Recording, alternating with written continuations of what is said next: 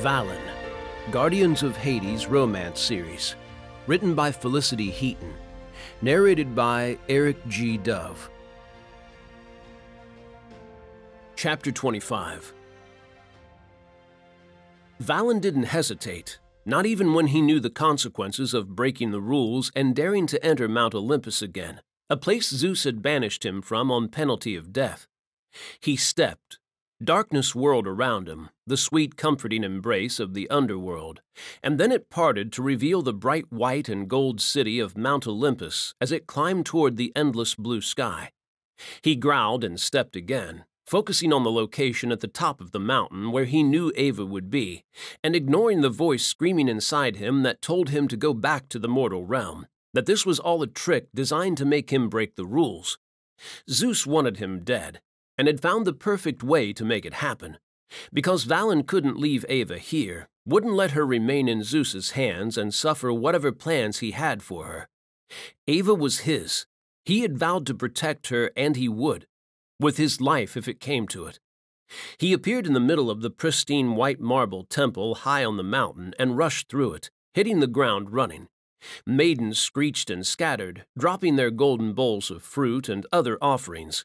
He growled as he passed them, his black leather boots heavy on the white floor, and ignored their swift glances of fear that stemmed from his appearance. He had no doubt that his eyes were black as night, his canines transformed into short fangs, and his fingernails little more than claws. One of the maidens near the grand doorway at the back of the temple dropped her wide, shallow golden bowl, spilling water across the marble. He hit it at a dead run and skidded through the doorway, fighting for balance, his arms flailing as he struggled to remain upright. His boots squeaked as he reached the dry marble, and he kicked off again, propelling himself forwards, driven by the urgent need to find Ava. His eyes leaped between rooms as he passed doorway after doorway in the corridor, heading deeper into the temple. His heart thundered against his chest, the hard, painful rhythm sending blood rushing through his temples, making his head throb. He had to find Ava. Ahead of him, the corridor opened out into a bright white space. Valen snarled and ran for it, awareness prickling through him and igniting a fire in his veins that consumed him. Zeus's bedchamber. He pushed harder, forcing himself past the limit, desperate to reach her. He was damned if she was going to wake to find herself in another strange place, the captive of another man bent on hurting her. He growled through his short fangs.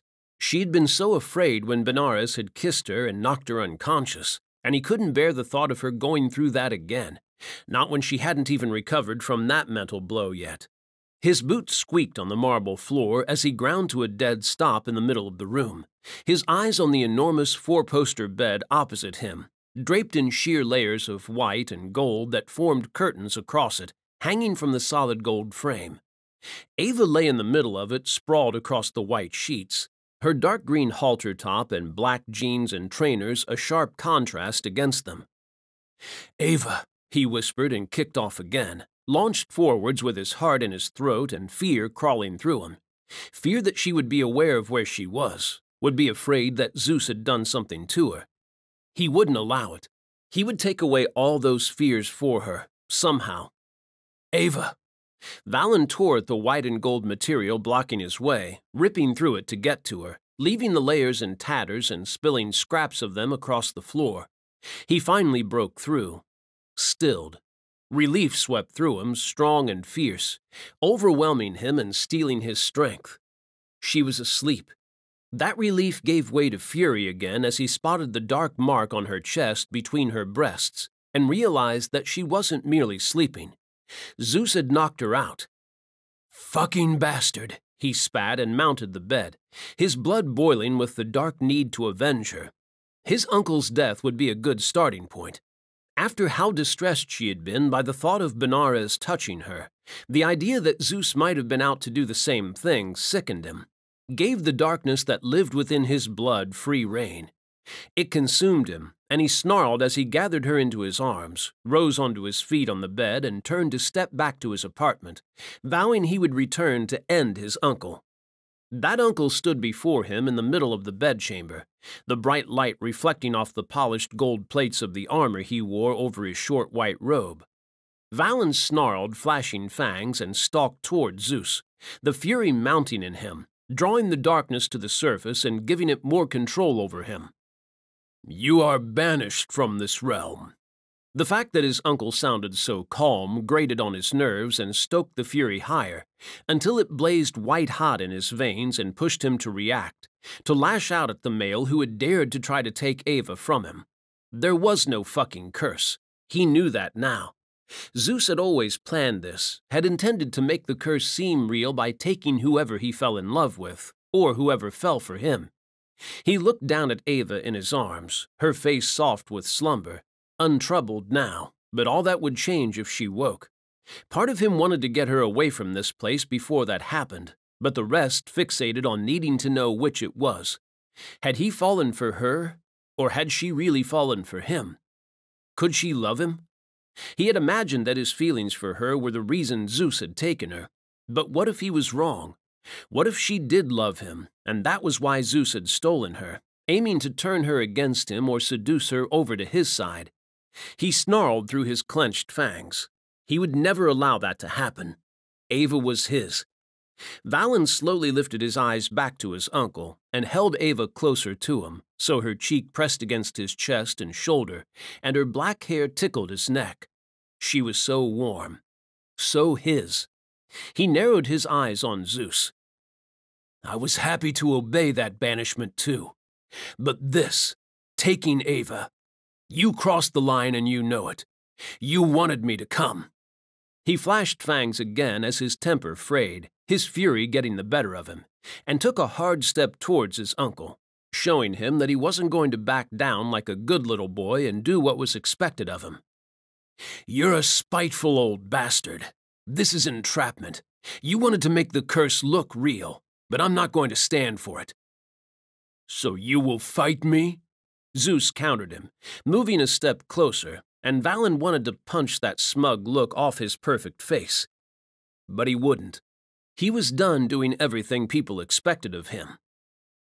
"I hate to disappoint, but I didn't come here for a fight. I came here to take Ava home, and then you can punish me." Zeus's golden eyes widened almost imperceptibly, but Valen noticed it. It wasn't often someone managed to surprise the god of gods, but he had the feeling he had done just that. "You knew coming here meant your life was forfeit, yet you came anyway. Why?" Zeus looked down at the precious cargo Valen carried, nestled close to his heart where she belonged. Valen dropped his gaze to her too, softened to pathetic mush inside as he gazed at her peaceful, beautiful face. "Because I love her," he whispered, and a chill swept over him, spreading across his back and down his spine, and up over his skull as it sank in that he really did love her, as he had never loved anyone before. "And I swore to keep her safe." He lifted his gaze back to Zeus and narrowed it on him. "If you've laid a finger on her, I will not go quietly. I will fight you when I return." Zeus's right eyebrow rose slightly, another reaction Valen hadn't expected from the bastard. "What makes you think I will just allow you to leave with her?" Valen looked around him at the white marble bedchamber and pictured the city beyond it, a sprawling metropolis of temples that was densest at the base of the mountain where the minor gods lived, and the markets were held, and the servants' quarters had been established, and rose up the mountain, the number of temples growing fewer and their size growing larger as the importance of the god or goddess escalated. "You'll do it, or I might be tempted to unleash a little of my anger on your precious city." He smiled as Zeus scowled at him, showing him that he intended to do it. He dared to wreak havoc on the city like that, regardless of the consequences to it and to him. "This mountain is a tad steep, makes the positions of the buildings precarious at best. All I really have to do is shake the mountain, and many of those temples will fall." "You think you have that sort of power?" Zeus sneered at him, and golden lightning crackled around his hands. Valen grinned. "You know I do. I'll tear this fucking place apart. Everything you love in ruins." Zeus clenched his right fist, and a short, jagged, bright golden bolt of lightning formed in it like a spear. "It's your choice," Valen said, ignoring the threat. "Let me take Ava to safety, and I will come back and you can mete out your punishment for disobeying the ban you shoved on me centuries ago, when you let my sister die. Whatever you see fit. I'll take it without protest." He looked down at Ava, swallowed hard as his heart hurt, and then pushed all the somber and stupidly sentimental thoughts out of his head and faced his uncle.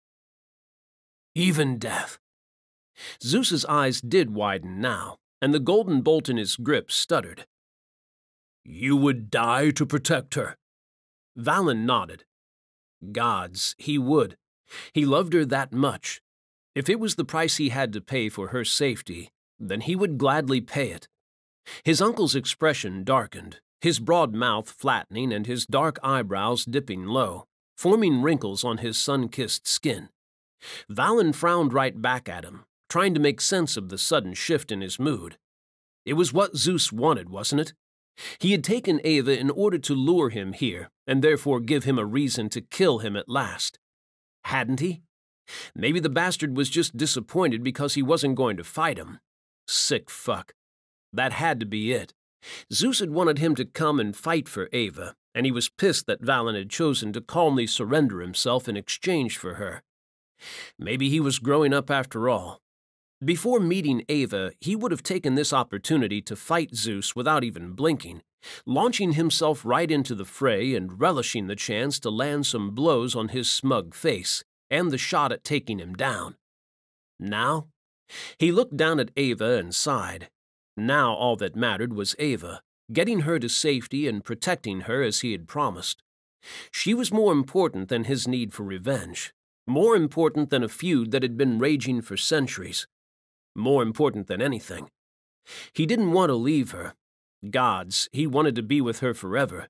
The thought of going to the Blessed Isles without her and never seeing her, never looking into those tranquil tropical blue eyes or hearing that bite in her tone when he had done something wrong, ripped his heart to pieces and made him bleed inside.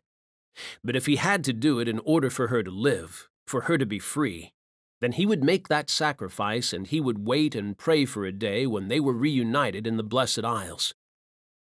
"You do love her," Zeus whispered. Valen wanted to scoff at his uncle and call him a fucking idiot for taking this long to notice. "I value her life more than mine. But if it's enough for you, then take it and let her live. She deserves it more than me. She deserves to be happy." "And you don't?" He glared at Zeus. "You don't give a fuck about me, so drop the act. You took Ava because you wanted me here. You wanted me to break the rules so you could punish me. You wanted to take away the one person in this world who cares about me, all because of some stupid curse." Zeus sighed. "I never cursed you, Valen. I only possess the power to say such a thing, not the power to make it real. You do that for yourself by believing in it." Valen growled. The bastard would pay for that, for playing with his head and making him suffer all these centuries. He took a step towards his uncle, his boot striking the marble hard, and Zeus held his hand up. "I did not take the mortal female in order to hurt her, or you either." Valen rocked back on his heel and eyed Zeus, trying to figure out whether he was telling the truth, because Valen sure as hell couldn't believe him capable of anything altruistic. Not anymore. "I am doing it to keep a promise to your mother." That shook him to his core, to his soul, and he could only stare at Zeus as it pinged around his head and his heart, filling both with conflicting feelings. His mother. "What promise?" he snapped, and Zeus arched an eyebrow at him. Valen didn't give a flying monkey if his tone was disrespectful. He only gave respect where it was deserved, and Zeus had given him no reason to believe he deserved it from him. "After you had been returned to the underworld, Persephone made me swear to keep whoever you loved safe, so you would never lose a loved one again. but I could not believe what Helios reported to me. Fucking Helios. The bootlicking bastard was always spying for his beloved master, reporting everything to Zeus. I was not sure of your feelings for her, but I took her regardless. And now I am glad that I did, because I am certain you do love her. You were testing me by taking her. You wanted to see what I would do so you could see that I loved her. Valen wanted to gouge his uncle's eyes out with his thumbs so he would be as blind as he clearly already was. He had to be if it had taken him this long to see the depth of Valen's feelings for Ava, only realizing they were true just a few moments ago. No. Zeus shook his head, causing the waves of his dark brown hair to shimmer with gold in the bright light. His expression turned grim. I took her because demons were about to take her from you. A ploy to turn you to their side in order to save her, and that I could not accept. Because Zeus was the only one who got to fuck with his feelings like that. He looked down at Ava in his arms, heart clenching tight at the thought he might have been trying to save her from a monster far worse than his uncle right now. Zeus conjured a marble plinth, and on it appeared a shallow golden bowl of water, the water the maiden had been carrying into this room. Valen frowned at it and stepped closer, curious about what his uncle was up to and slowly beginning to believe him. That belief became solid and unbreakable as Zeus waved his right hand over the surface of the water, and it shifted to reveal his apartment. The succubus bitch was inside it, tearing it apart as she looked for something. A heavy weight settled on his chest, directly over the center of it, and he looked down at the amulet that hung there, the dark disk sitting above his heart, and the silver piece in it shining brightly in the ethereal light of Mount Olympus. Unable to find and take Ava, Jin wanted to take the next best thing back to her brother, the amulet. Benares had sent the group of demons to attempt to take it from him after all. They had to be working with whoever had arranged the attack on Ares in New York. Had to be. The desire to steal the amulet was all the proof he needed. The demons thought the amulets were the keys to the gates, that possessing one would allow them to open them and enter the underworld, or hold them open so they could destroy the gates and begin to merge the planes of the underworld and the mortal one. Karis had revealed he and his brothers had all been duped by their father, though, made to believe the amulets were the keys, when in reality the key was in their blood. Hades had created the amulets as a ploy, a method of drawing out the demons who would be responsible for the calamity the Moirai had witnessed. Everyone but Karis hadn't been stupid enough to try to open a gate without one, mostly because there was a creature who guarded the other side, and the amulets were designed to protect them from those gargantuan monsters, the power in them placating the normally violent creatures and rendering them safe and calm. Valen didn't fancy being squashed under their feet like a bug, or eaten alive, so he had never tried to open his gate in Rome without his amulet. The demons had seen him always wearing it when the gate was open, and had fallen for Hades' ploy. He watched Jin turning his apartment upside down and grinned. She was going to have to return to Benares empty-handed. Valen shifted Ava in his arms and looked across the bowl to his uncle. Soft golden eyes watched him, no trace of anger in them, only something Valen didn't want to study too closely, because he had been fooled into thinking Zeus had feelings before, and it hadn't ended well for him. Valen stared at him, a strange numbness encroaching to push out the warmth of Ava in his arms, and sending him back to centuries ago when he had last stood in this temple. "Why did you let her die?" Those words slipped from his lips and seemed to shake Zeus, because he recoiled and averted his gaze. He sighed. "I was not able to save her." Valen blinked. "Why?" Zeus raised his gaze back to meet his, and remorse shone in it, making Valen want to be the one to avert his eyes now. "She died in an area where no Olympian can see." Cold stole through Valen as he realized that was true. Calindria had died in the area their father used for his trials, and all of it was off the grid, so no god could interfere in the proceedings. "You could have brought her back, though." You did it for those bastard fates, Valen barked, and his voice echoed around the enormous room, mocking him with his own words, igniting the blood in his veins again and making it burn with a need for vengeance. For justice. Zeus calmly shook his head. You know that was not possible, Valen. The manner of her death. Valen looked sharply away from his uncle as he cut himself off, hurt spearing his heart like one of Zeus's lightning bolts, and his eyes stung. He did know. He had known then and he knew now, but it didn't stop the pain or soothe his need to make someone pay for what had happened to her. It only made it infinitely worse. It was a living thing, gnawing at his soul, constantly torturing him and tormenting him with how he had failed her, how he continued to fail her even now. The manner of her death had meant her soul had never been found, had never crossed over into the underworld. It was still out there somewhere, lost and waiting, or worse, captive. Tears lined his lashes and he blinked them away, refusing to let them fall, and fought to master his emotions as they threatened to sweep him under and rouse the darker side of his soul again, with a bloody need for vengeance. He closed his eyes and reached for the connection they had always shared as siblings, one that had allowed him to communicate with her across vast distances, as he could with his brothers. That connection that was cold now, nothing but a void left behind inside him, a void left inside them all. It had been centuries, but her soul was still missing, held away from the underworld, from her home. He wanted her to find her way back, and he knew his brothers felt the same. They all wanted her to reach Elysium and pass her days there on the island, where they could visit her. Ava moaned and stirred, and he hushed her, brushing his lips across her brow and willing her to remain asleep a little longer. He didn't want her waking on Mount Olympus. She had already been through too much, was barely holding on, and he didn't want waking in the realm of the gods to be the final blow to whatever was happening between them.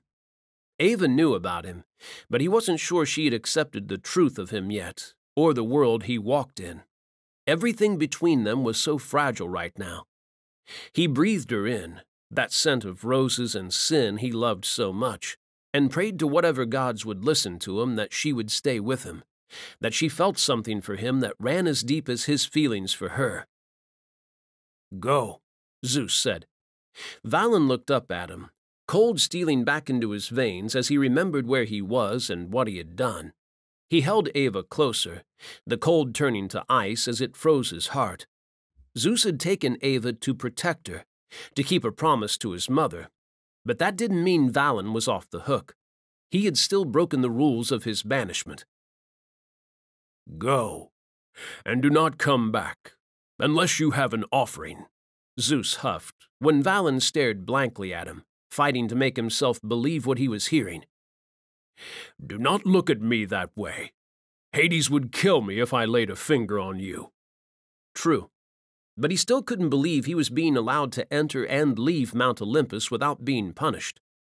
And he had been given the green light to come back, too. Valen scoffed.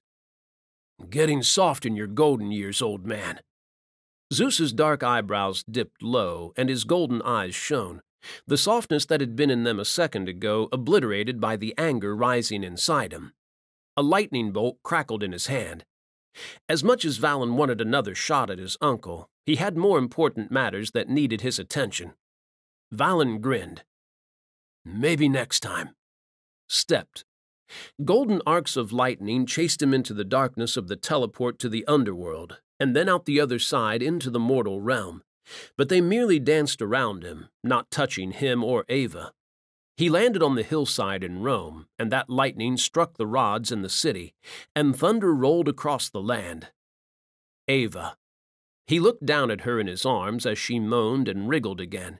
He needed to take her somewhere safe, but he couldn't take her to his apartment. The only place open to him, the place where she would be most protected, because the wards surrounding it were impenetrable and ancient, created from the combined power of him and his brothers, was also a place where she might not be safe. Or she might be. It was a risk he had to take. He just hoped Escher wasn't in the mood to murder mortals today. Chapter 26. Escher pressed the power button on the remote, calmly set it down on the low coffee table nestled in the center of the couches, and looked over to his right, towards the door of the mansion. Someone was coming, someone not of his blood. He curled his lip, rose onto his bare feet, and started towards the door. It slid open and Valen walked in. If it had been only his brother who had shown up on his doorstep, he wouldn't have cared, would have welcomed the company, in fact. But Valen had brought something into his home with him, something wretched. The mortal female. He narrowed his blue eyes on her where Valen cradled her to his chest. "Temper," Valen snapped. His gaze leapt up to meet his younger brother's golden eyes. They glowed at him, warning him to tread carefully. Valen was the one who needed to be careful. He was the one in danger. Escher flashed his teeth on a snarl and crossed the long room to his brother. "You dare!" he hissed, and flung his arms to his right, towards where the doors into the courtyard had been parted to reveal the night. His hand shook as he pointed at the full moon, not needing to look at it to know exactly where it was, because it hung heavily over him tonight, pulled at him in ways he was too weak to fight. "You dare bring that filth into my house on this night?" "Calm yourself, Escher." Valen set the mortal down near the door, slid it closed, and rose to his full height as he turned to face him. "Last I checked, this was still our house. It belongs to all of us. You just get to stay here because you're Daddy's precious little boy, because you're more fucked up than I am." "Fucked up?" He snarled and advanced on his brother. "You want to see how fucked up I am right now?" Valen stood his ground, chest heaving beneath his black t-shirt, the fight to control himself as visible as the one Escher waged. "Back off," Valen snarled. He couldn't, not tonight.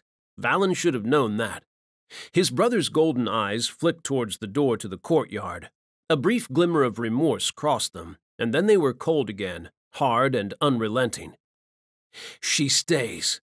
Valen folded his arms across his chest and placed himself between Escher and the mortal, protecting her. Escher's top lip curled back off his emerging fangs. "She only gets to stay if we are interrogating her now. And that look in your eyes, that disgusting way you dare to block my path to her, says it is not the case."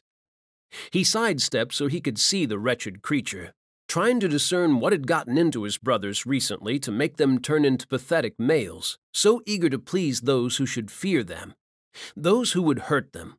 No one hurt his family.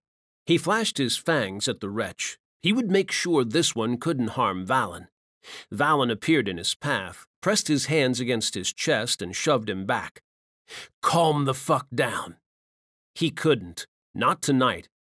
On a snarl, he launched himself at Valen and stepped at the last second, disappearing and reappearing on the other side of him, in front of the sleeping female. He raised his right hand, growled as he felt his nails sharpen, and brought it down in a vicious arc aimed at her throat. Valen grabbed his arm and hauled it backwards before he could strike her, spinning Escher to face him. Escher grunted as pain exploded across the left side of his skull, and Valen's punch drove him to his right, sending him sprawling across the tatami mats. He growled and shoved himself up, was on his feet in a heartbeat and on his brother in the next. He slashed his claws down Valen's front, ripping through his black t-shirt, and Valen hissed and stumbled backwards, evading his next blow. "Calm down," Valen snapped, and blocked the rest of his attacks, their forearms clashing hard, sending dull pain echoing along his bones.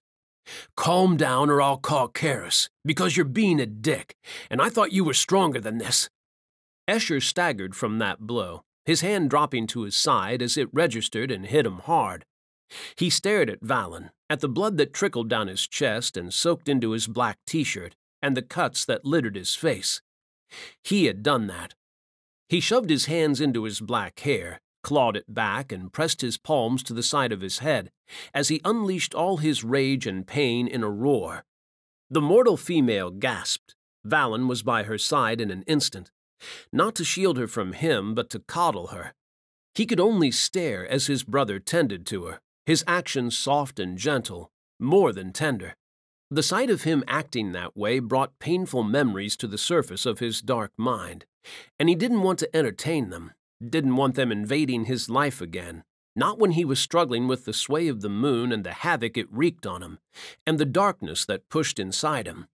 He edged away from them, each step more difficult than the last when the darkness wanted him closer to the female, his fangs in her flesh and his claws tearing her to pieces. His hands shook against the sides of his head, and the sound of water running outside stopped as the darkness rose within him, pushing harder and breaking through his carefully constructed barriers. Seizing control of him, Valen froze and slowly turned to look at him. "Get a lid on that right now." He couldn't, not even when he knew that his power would hurt his own flesh and blood if he didn't get it back under control. Even Valen wasn't immune to it. There was water in him, just as there was water in the filthy mortal, water he would command to do his bidding.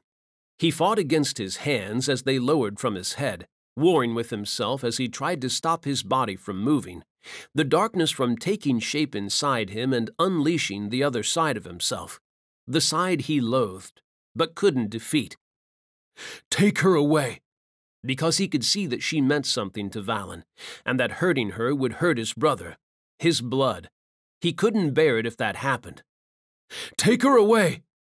It was hard enough to control himself around Megan, but he did his best because Ares was clearly in love with her and he wanted his brother to be happy. He wasn't sure he had enough willpower to contain his darker side if Valen added Ava to their group. "She stays," Valen said, his tone brooking no argument, and Escher snarled at him. Valen huffed and eased back onto his feet, coming to face him. "The wards are strongest here, and she has demons after her. They want to hurt her in order to turn me to their side, and the gods only know I would do it, Escher. I would do anything for her." Escher reeled from that blow, too, took another handful of steps backwards as it sank in swift and fast, making his head spin. Valen was already in love with her. Darkness surged, obliterating the happiness he wanted to feel for his brother on hearing he had finally found someone to love, devouring it as it demanded he sate it with blood and violence, because the wretched mortal might hurt Valen. He stared at her, weak but toxic. All mortals were the same. They were treacherous, cruel, vicious. He shook his head as his darker side whispered in it, words that tried to seduce him into surrendering to it, giving in and giving it control. He wanted to do it. He wanted to punish her for the hold she had over his beloved brother, turning him into a male willing to risk death and ruin for her. If he dealt with her, Valen would be safe. He had to protect his family. Didn't he? He could not allow anyone to harm them.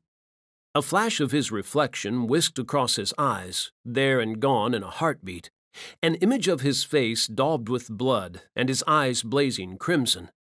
He clenched his fists, felt them trembling and the blood in his veins vibrating with his power. The very air around him shook as the urge to unleash it grew fiercer. "Escher," Valen whispered. "You okay?" Escher tore his eyes away from the female when Valen stepped in front of her, shielding her with his body, making it clear that in order to eliminate the danger the mortal represented to Valen, he would have to go through Valen himself. He could not hurt his brother. If he remained here, he would end up doing just that, whether on purpose or not. The pull of his power was too strong, controlling him too easily tonight. It would take only a slip in his control for him to do something terrible, using their own blood against them. He took another step back and teleported, disappearing just as Diamond appeared in the mansion, his pale blue eyes filled with concern as they landed on him. Darkness engulfed him and he welcomed it, the brief connection it gave him to the underworld taking the edge off and helping him claw back some control. He hoped Diamond wouldn't follow him. He knew his brother had come for his sake, not Valen's, their bond so powerful that they could sense when each other was in pain, but he wouldn't go back. Diamond could deal with Valen in his stead, and call in their brothers. Hopefully, by the time he returned, the mortal would be gone.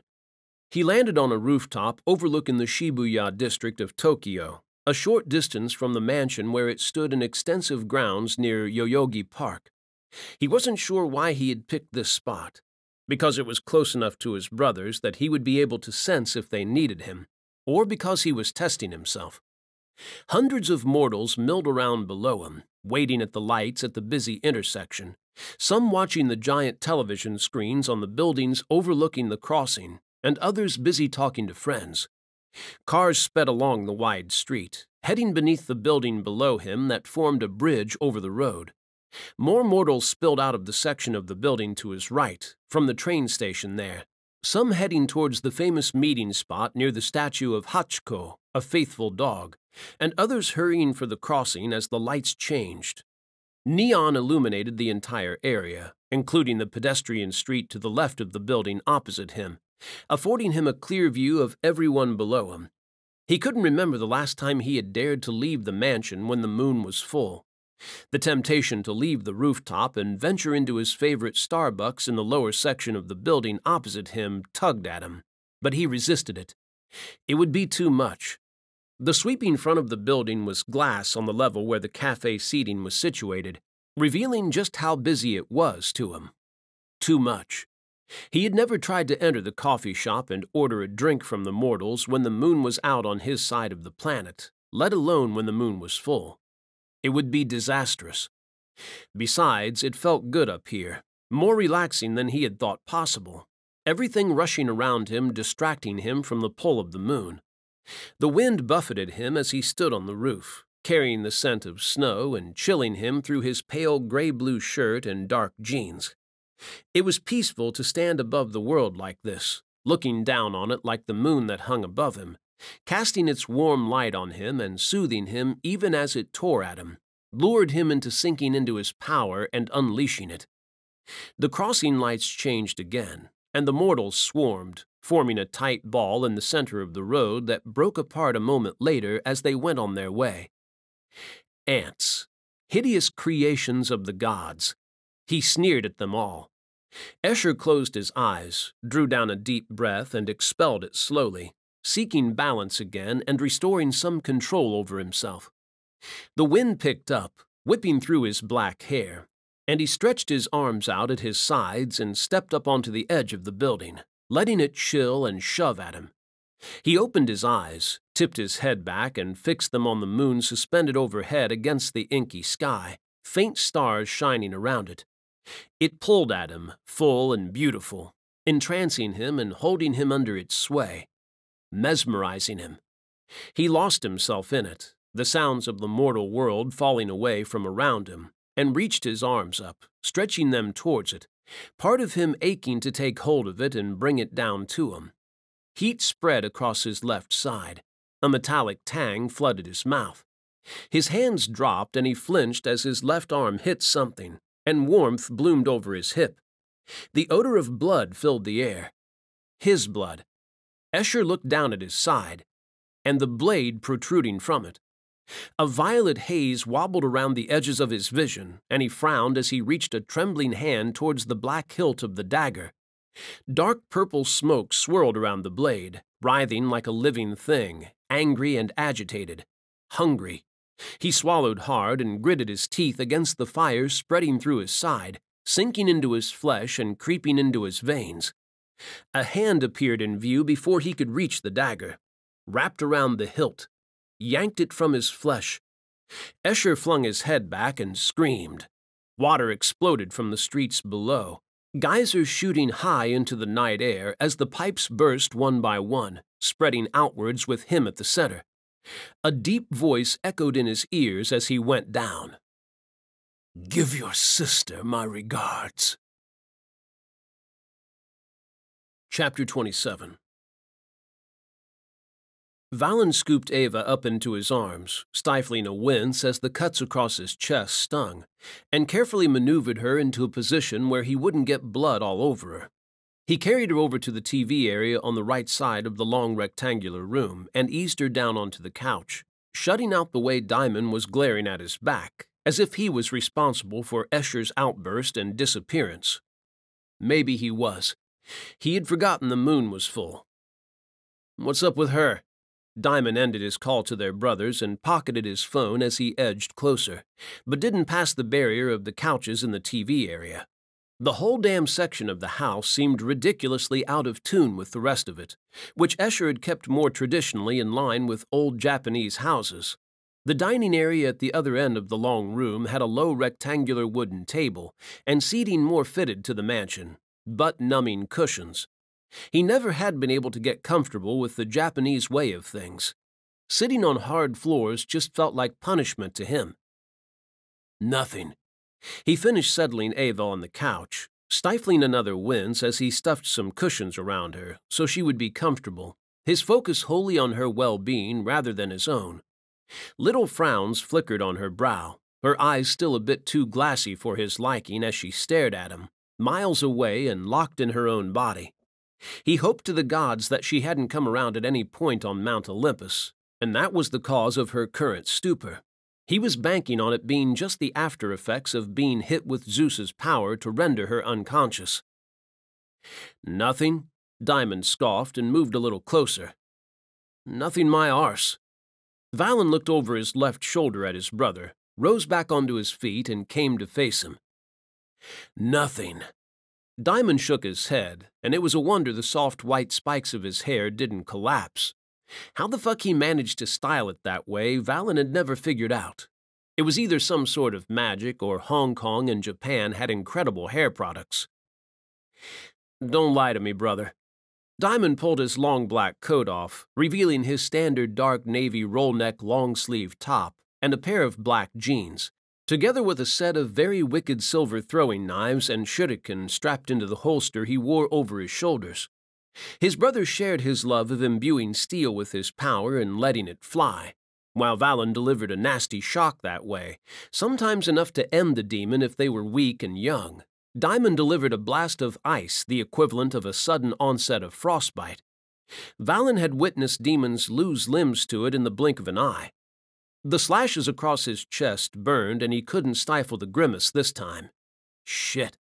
He gritted his teeth and tugged his black t-shirt up, his entire torso blazing as his muscles shifted. Fucking damn. He hissed through his clenched teeth as fresh pain rolled through him, and gathered a clean section of the t-shirt into his right fist. It stung like a motherfucker as he dabbed at the wounds, using his ruined t-shirt to mop up the blood and reveal the slashes. More like grooves. They were pretty fucking deep. Escher needed his claws clipped. He scowled down at the wounds, trying to see whether they were healing yet and struggling to keep a leash on his mood. He couldn't hold them against his brother. Escher had only given him what he deserved for daring to bring Ava, a mortal, into his home on tonight of all nights. "What happened to her?" Diamond said again, softer this time, and jerked his chin towards Ava. Valen stopped prodding at the healing cuts on his chest and glanced down at her, found her staring up at him with that blank look in her eyes, and sighed as he smoothed his clean hand over her hair, hoping it would soothe her and bring her back to him. "Uncle." He knew he didn't need to say any more than that when Diamond's face darkened and he folded his arms across his chest, causing his muscles to flex beneath his tight top. Still, he had expected his brother to blame him for upsetting Zeus, to make out that he had done something wrong. It seemed even Diamond had his limits when it came to what he would try to blame on him, and his uncle taking a mortal and hurting her had crossed that line. Why would he do that? Diamond studied her, a cold edge to his pale blue eyes that Valen didn't hold against him. It was rare for Diamond to look any other way. Valen blamed his power for that, and the fact it had manifested when they had entered the mortal world, the same as Ares' fire, cutting them off from everyone in a way. What Valen now felt was the worst way possible. Not being able to touch others would certainly suck. Although the carrier that Ares had fallen for, Megan, could withstand their power. They still hadn't figured out how, but Valen suspected it had something to do with her ancestors and whoever her power to heal had come from. Maybe that god or goddess was a little closer in the family tree than they had thought, and she was nearer to Hellspawn in status, or higher. Was it possible she was a close descendant of a demigod? If she was, it would explain how she could withstand Ares' fire and Diamond's ice. "He hates me," Valen said at last, pulling himself back to Diamond and pushing the little carrier out of his thoughts. It was more than that. Diamond shot back, not missing a beat. It was, but Valen was damned if he was going to tell his brother that he loved Ava, and that was the reason Zeus had taken her. There had been another reason, though, one that he was more than happy to mention. I was out at the gate, and the demons were coming to snatch her from my apartment. So Zeus beat them to it. Diamond looked as if he was having a hard time believing that. Valen shrugged. It's true. The old fart made a promise to Mum that he would protect whoever This was going badly. Normally, he could think of excuses at the drop of a hat and make his brothers believe them, and now he was on the verge of admitting the one thing he had just sworn he wouldn't. He grunted, He just made a promise, all right? Diamond's slow smile said he wanted to press the subject and get the truth out of him. Valen shot him a glare, daring him to do it, and felt his eyes shift, the gold growing brighter as his temper went from mellow to a need to lash out at Diamond and make him shut up. Diamond opened his mouth, snapped it closed. His eyes burned bright white and frost glittered over his gloved hands, and then he jerked to face the main door of the house. What's wrong?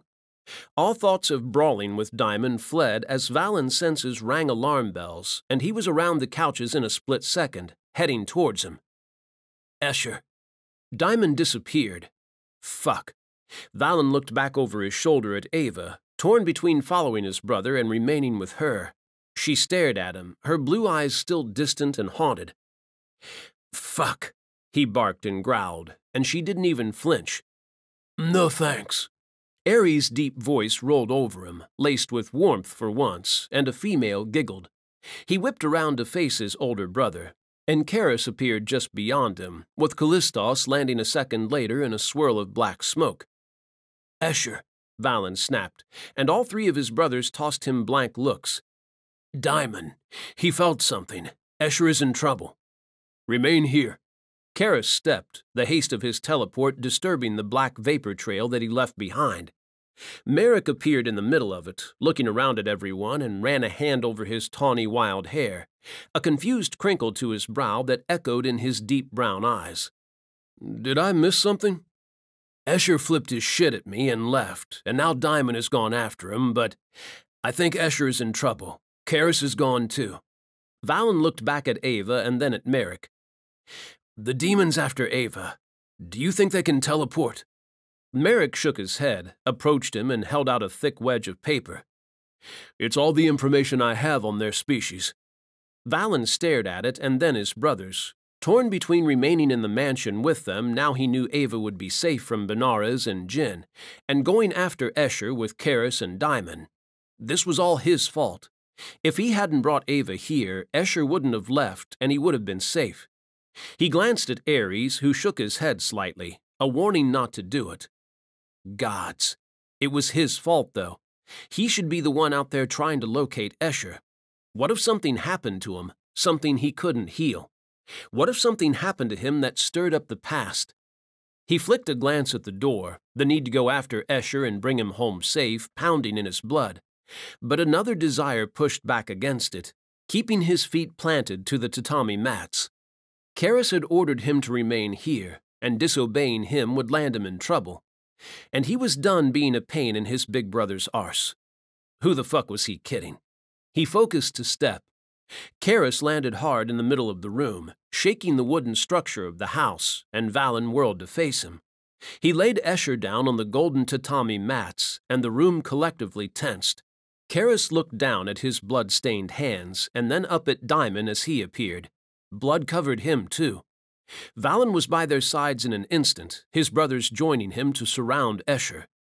Escher's eyes snapped open, and he snarled as he lurched off the floor, his back arching. His mouth opened on a roar of sheer fury as Charis pinned his shoulders, keeping him in place. Valen grabbed his ankles, fighting to keep him contained as he struggled, kicking at him and catching him hard a few times.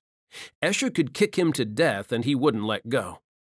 Calm down, Diamond whispered and kneeled above Escher's head. Escher didn't listen. His fight grew more frantic, his snarls more desperate as he tried to break free of Charis and Valen. His boot connected hard with Valen's jaw as his leg shot up, and Valen grunted as he fell backwards, his head spinning from the blow. Merrick was on Escher's feet before he could kick out again, nodding to Valen. Valen nodded back to let him know he was fine. He glanced at Escher's face, and Callistos joined Karis in holding his shoulders down.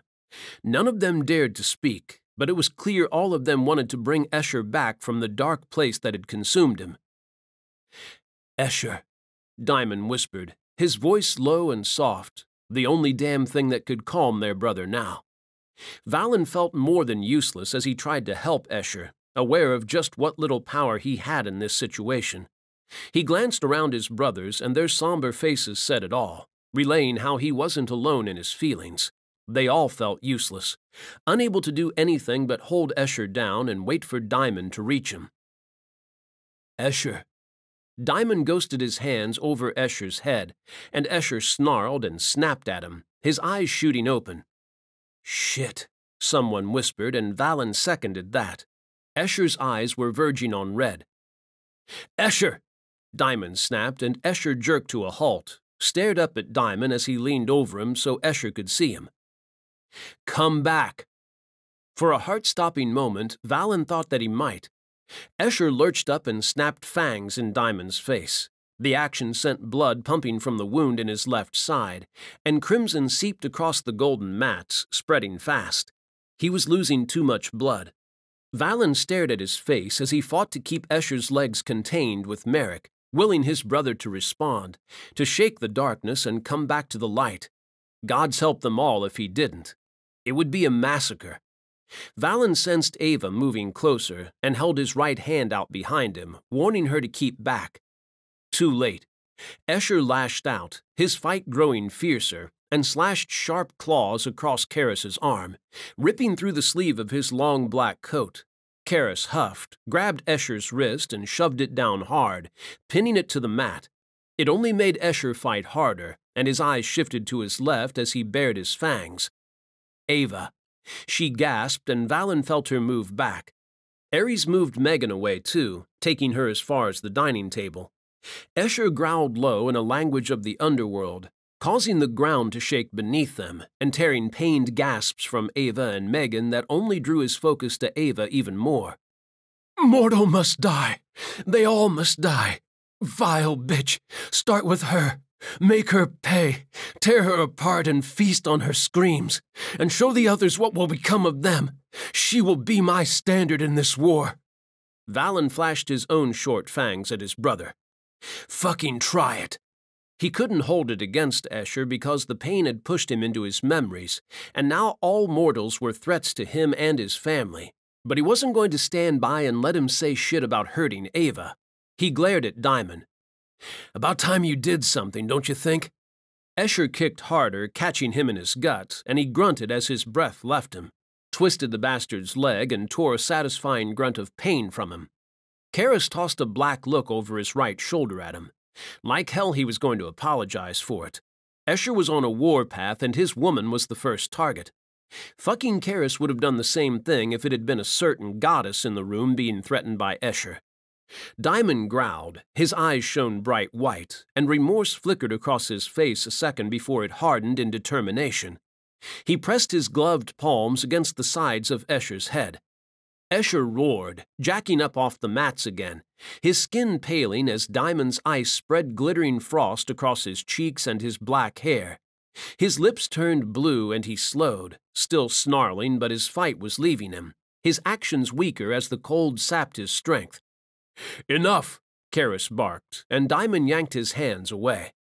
Escher collapsed against the tatami mats, lying in a pool of red. Too still. Had Diamond overestimated how much Escher could take in his weakened state? Valen held his breath, staring at Escher and willing him to respond now, to give them all a sign that he would be all right, because they couldn't lose him. He couldn't lose another sibling. He lifted his head and looked at Callistos, keeping an eye on his younger brother as he stared at Escher, hope flooding his sky-blue eyes and his blonde hair hanging in long tangled threads around his shoulders and cheeks, pulled from his ponytail by Escher's frantic struggling. Black warred against the blue, Callistos' struggle visible in his eyes as he fought for control. Valen risked taking one hand off Escher's left leg and pressed it to Cal's shoulder, squeezing it through his black t-shirt, needing to let his youngest brother know that Escher would be fine and they weren't going to lose him. Not as they had lost Calindria. Cal sniffed and cleared his throat, and nodded as he closed his eyes. Valen kept his hand on his shoulder, offering him the only comfort he could while they waited for Escher to respond. "Come on," Diamond muttered, tension bracketing his mouth in deep lines as he stared down at Escher. He grabbed Escher's shoulders and shook him hard. "Come back, you bastard!" Escher gasped, his chest expanding rapidly to stretch his gray-blue shirt across it, and then sank back against the mats. "Fucker," Valen whispered. Merrick shot him a look that said he seconded that one and sat back on his heels, his hand still clutching Escher's right leg and his strength visibly leaving him as he sagged. Karis followed suit, and Cal's trembling subsided beneath Valen's hand and he curled forwards, muttering curses aimed at Escher. Valen stared at Escher's left side. Blood still trickled from the wound. Something was wrong here. Escher should have been healing by now, even with all the struggling. His body should have started to repair and seal the wound, stopping the bleeding. He pushed Escher's soaking shirt up and the dark gray t-shirt he wore beneath it. Cal gasped. Karis swore. It was that bad. The wound was nothing more than a 2-inch puncture, a clean cut.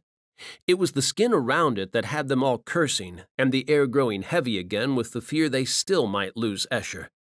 Black surrounded the wound by at least another 2 inches in all directions, slowly turning into purple at the edges and transforming into tendrils that spread across Escher's body. They writhed and shifted like a living thing, growing as they all stared. Ares bit out, "Wraith!" A chill went through Valen. He tore Escher's shirt open and shoved his t-shirt up his chest, needing to see how far it had already spread. The tendrils snaked across his stomach, past his navel, and up his chest to his left nipple. "Fuck," he snarled. Megan appeared between him and Callistos, pushing them away from Escher. "Give me room." "Sweetheart," Ares said, a note of caution in his deep voice, and she shot him down with a glare. "I'm doing this. Just back off and give me room." Valen didn't know what to say. Ares had explained that healing them drained her and left her weak, that she had come close to death once when trying to aid him.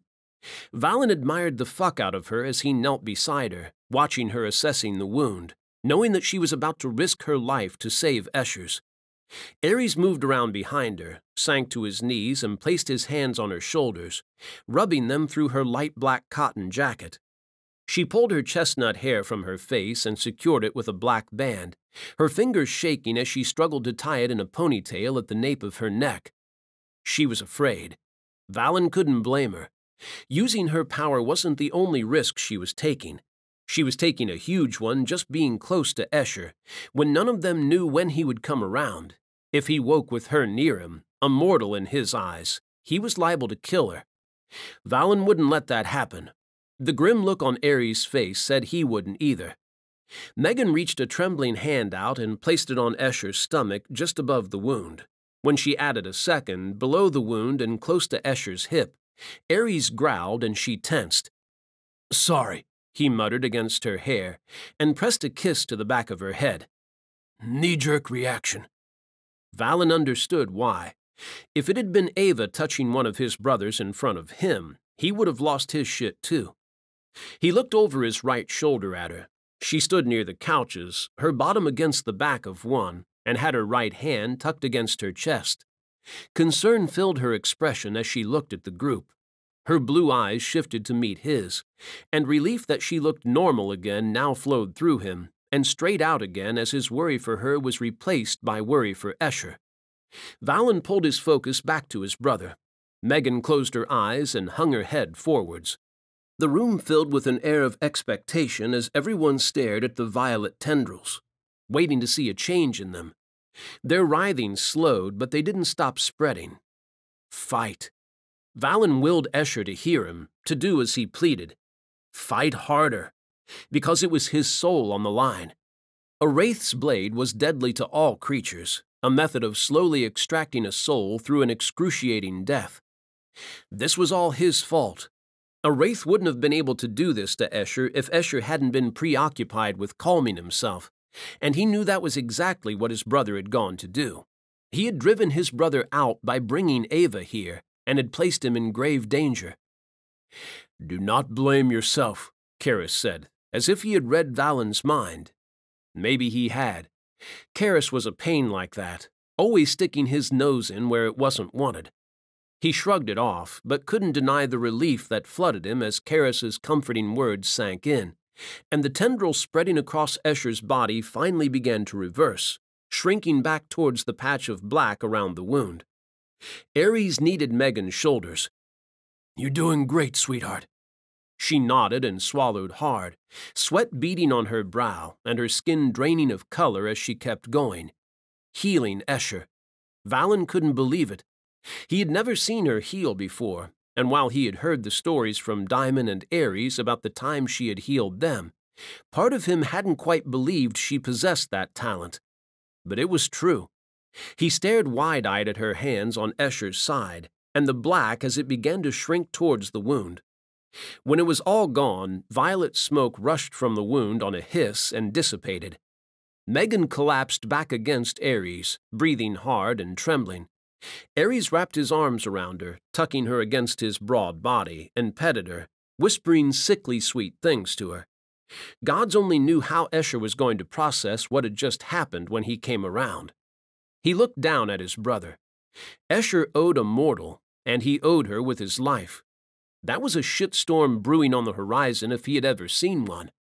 Karras carefully lifted Escher into his arms and walked towards the corridor on the right side of the room that led to Escher's bedroom.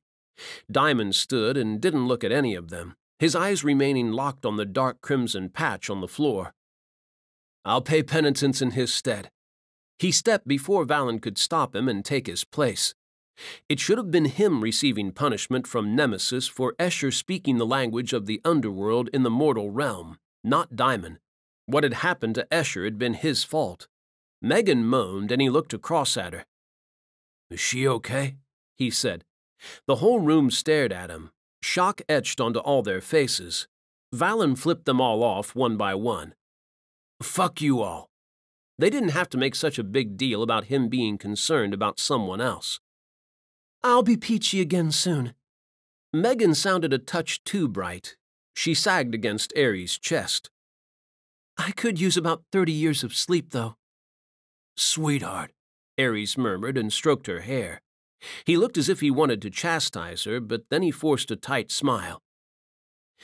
"Thank you, baby." She nodded and snuggled closer to him, closing her eyes and sighing out her breath.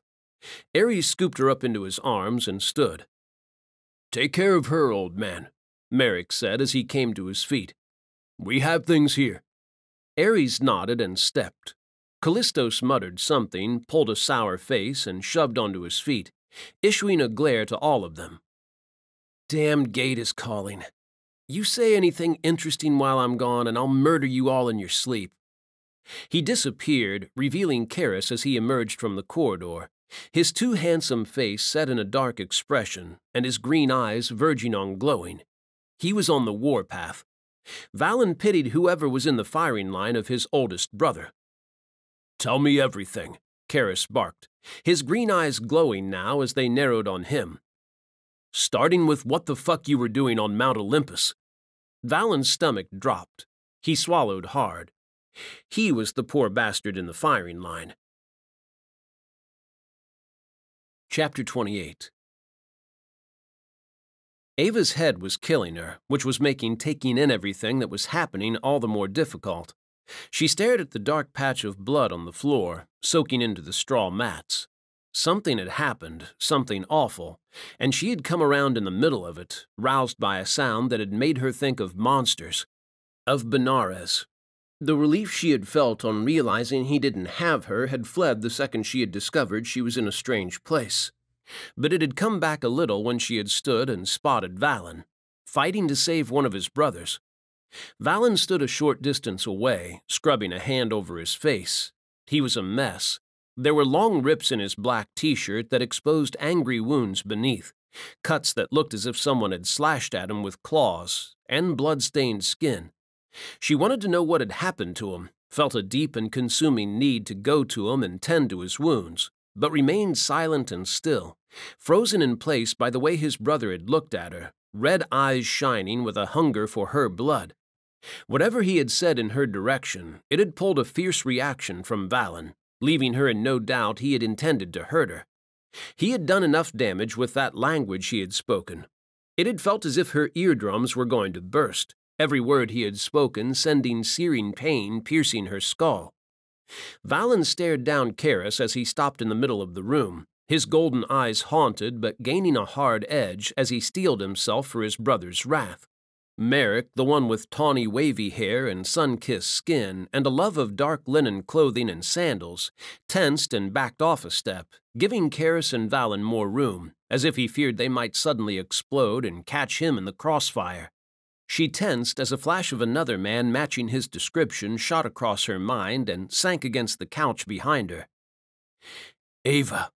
Valen was by her side before she could open her eyes and tell him that she was fine. She looked up into his golden eyes and saw different ones looking back at her, and a voice echoed in her mind. I need to keep my promise. Promise, she whispered, her eyebrows dropping low as she tried to understand. What promise? Valen's hands came to rest on her bare shoulders, and he gently squeezed them. Nothing for you to worry about. She shook her head, kept struggling to remember what had happened, even though she knew he wanted her to stop and let it go. If he wanted that, then something had happened, something he thought would frighten her. She looked down at her chest, touched the spot over her heart as it throbbed. It was hot beneath her fingertips. Valen captured her hand and held it in both of his. Valen, Karis snapped. His head whipped around to face his brother and he snarled. Give me a minute, will you? No, I want answers. Karis stripped his black coat off, folded it in half, and placed it on the back of the couch at the other end of it to Ava. It was strange that he always dressed so formally when all of the brothers were more casual. Didn't he fight much? His crisp black tailored shirt and slacks and neat black shoes were far too impractical. She looked from him to Valen, whose tight black t-shirt and combat trousers and heavy boots were better attire for fighting. Even Merrick's loose black linen trousers and dark brown shirt were more suitable. She wouldn't even begrudge him the sandals. She had that weird feeling again, that sensation that he looked like someone else. Valen growled, grabbed her arm, and pulled her to her left, blocking her view of Merrick. What had the big guy Ares said after he had positively growled at Megan for touching Escher? It was a knee-jerk reaction. Had Valen's been one too? He didn't like her looking at his brothers. He just reminds me of someone. Me? Merrick jabbed a finger at himself, and his rich brown eyes turned thoughtful. He rolled his broad shoulders. Father always says I look like our uncle. Your uncle? She looked to Valen for the answer to that one. He didn't look as if he would give it to her. Let me take you somewhere where you can rest. That sounded a lot like he was avoiding saying it for some reason, which only made her want to know even more. Coupled with the fact he obviously didn't want to discuss things with Karis in front of her, and not because she was technically working for their enemy, because Karis certainly didn't seem to mind talking about things around her now. Suspicion formed as a seed in her mind and took root, growing as she stared at Valen. He tried to tug her away from the couch. She snatched her arm from his grip. It's fine. It's okay. She raised her hands and cupped his cheeks, holding his gaze. I'm stronger than you think, Valen. I'm not made of glass. He sighed. That isn't the problem. I know you're strong. So what is it then? The way he looked at her gave her the answer. He was the one afraid. He feared that whatever she might hear in his conversation with his brothers would drive her away. Not likely. She'd had her outburst, her moment of crazy, and she was over it now. Valen, his brothers, her clients, and the man who had taken her from Valen's apartment were all the stuff of dreams and nightmares, of fantasy. But she had finally found her feet, and the ground beneath them was stable again. She'd had the time she needed to take it all in and process it. And deep inside, she knew that it had happened while she had been asleep, unconscious. She remembered the man, and then there had been a bright warm light, and she had heard two voices echoing through it. She had caught snippets of their conversation, fragments that she couldn't remember now, but the warmth they had stirred and the comfort they had given her lingered like the light inside her, leaving no room for fear. "I'm not going anywhere," she whispered, wishing they were alone and he was the only one to hear those words, because they were private, meant only for him, along with the rest of what she had to say. "The safest place is with you, right?" His golden eyes lit up, the warmth in them a strange thing to see, because all the time she had seen him around his brothers, he had kept a lid on his feelings, concealing them from his family. "So sweet," Merrick muttered. That light vanished. Darkness replaced it. The Valen she was used to. He glared over his shoulder. "Fuck off." Ava stepped up beside him and took hold of his hand.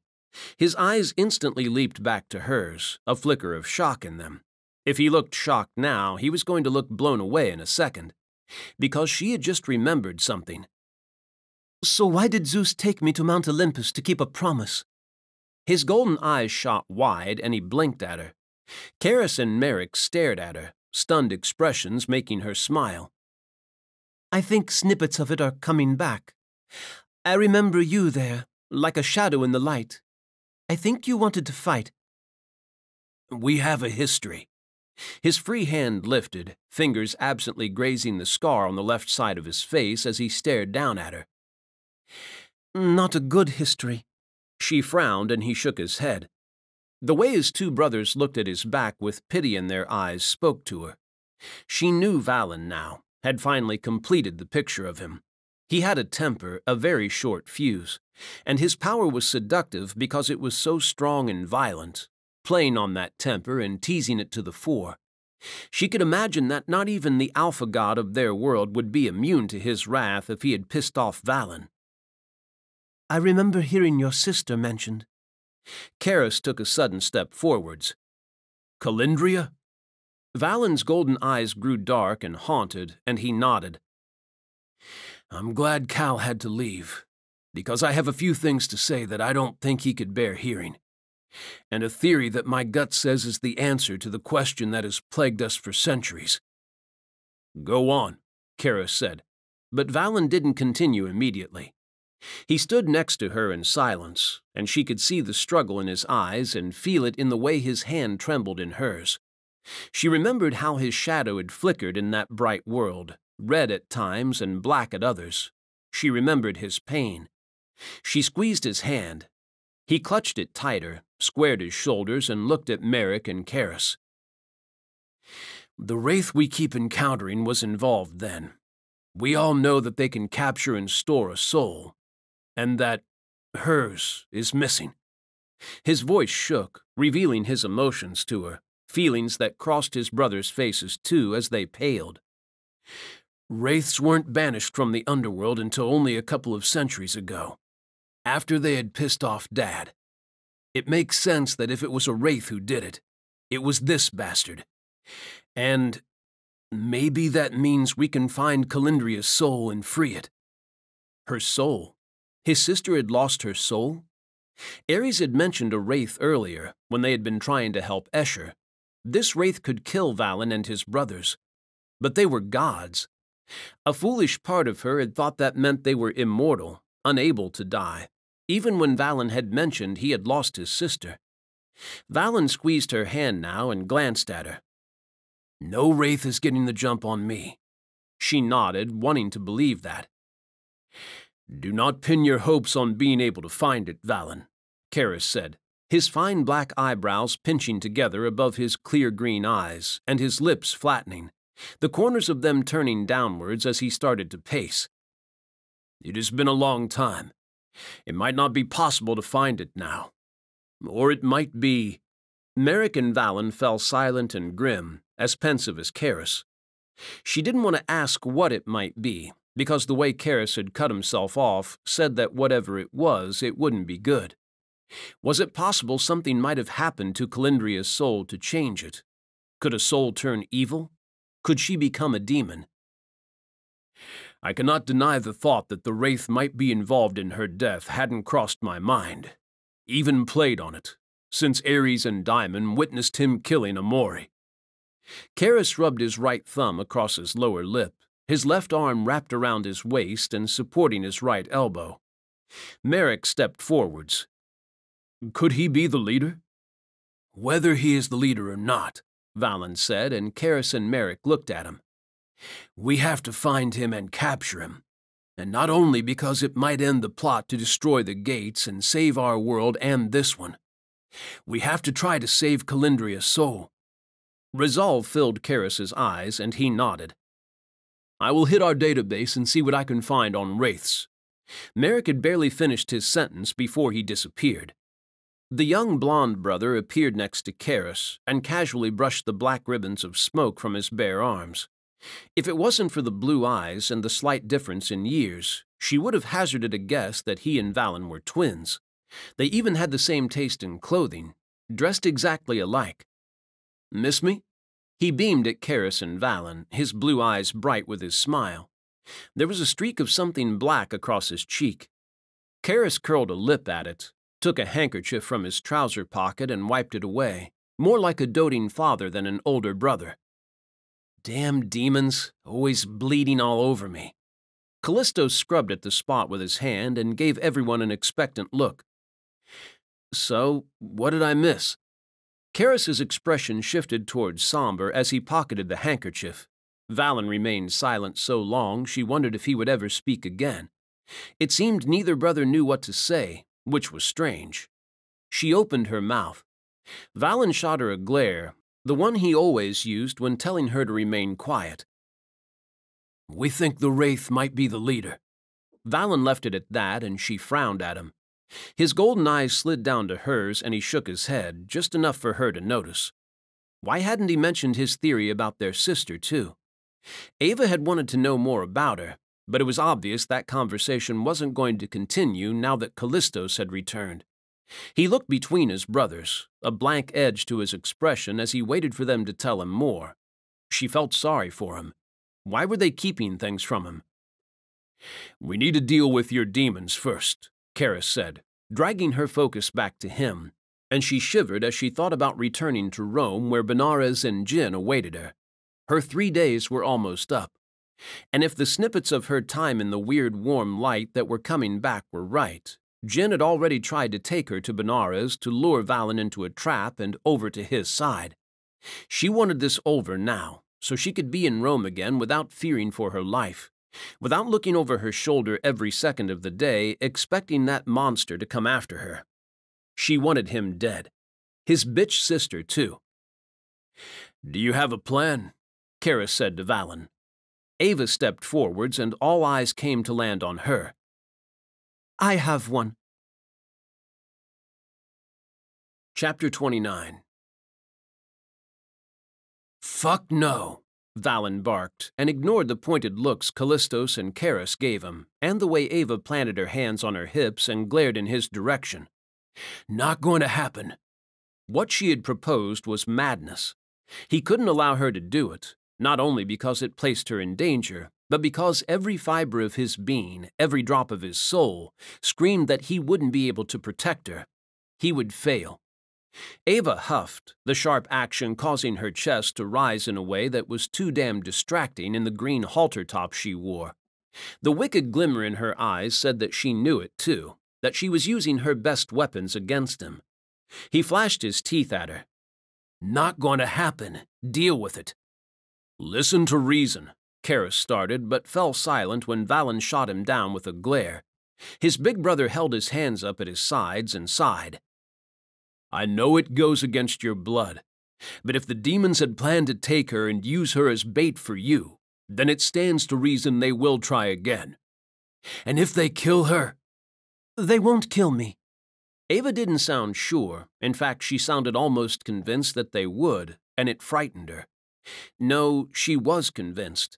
She had been convinced Benares wanted her dead for a while now, which made it even harder to go along with her plan. Stupid plan that it was. Valen, this might be our only way of getting to them. Karis again, trying to play the voice of reason.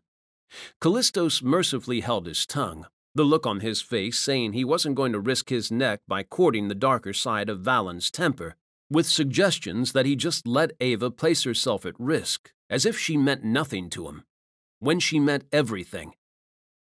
I can't, Valen rasped and dragged his hands over his hair, clawing it back and digging his fingers into it.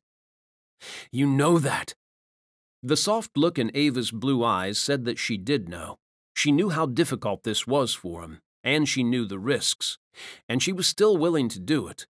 For him, and for herself, too. How else are you going to get close to them? Benares is fast. I'll just have to be faster, he said, and she rolled her eyes, earning a growl from him. I can outstrip that bastard, don't worry. And all the men he employs? She scowled at him. There are at least 24 of them, and I get the feeling they aren't human. If their boss is a demon, it stands to reason they are too, Karis said, and Valen wanted to punch him. Luckily for his brother, he was making sense, and so was Ava, and Valen wasn't in the mood to lash out at people for no real reason tonight. He looked down into Ava's eyes, weighing his options, and finding both of them sucked. If he tried to go in alone, he would be facing at least 24 demons, their strength and age unknown factors that might lead him to his doom. He could be overpowered by less than 10 strong demons if they were coordinated and of the right species. What sort of demons would follow an incubus? He didn't know. But the only other option was to let Ava do things her way. Jin would take her from his apartment, and he would track them to the villa. Once enough time had passed, he would walk right through the front door, a welcomed guest. Although he would probably end up taking out a few of the demons along the way, and not only for show. The thought of Ava being taken by Benares, a captive of a monster she feared, and held at his mercy, had him wanting demon blood on his hands already, and he was only thinking about it. If he did let Benares take her, then he would want more than demon blood on his hands. He would want a war. He would want to tear apart the villa with his lightning until every damned demon in it was dead. He stared down at Ava. Gods, he couldn't do it. Zeus had taken her to protect her because the Moirai must have foreseen something bad happening to her. Valen couldn't stand by and let that happen, just so she could lure the demons into a trap for him. Tell me where they live, and we'll launch an all-out assault on the place, Valen said, his voice a deep snarl that shocked even him, his darker side roused by the need to protect her at whatever cost. She shook her head.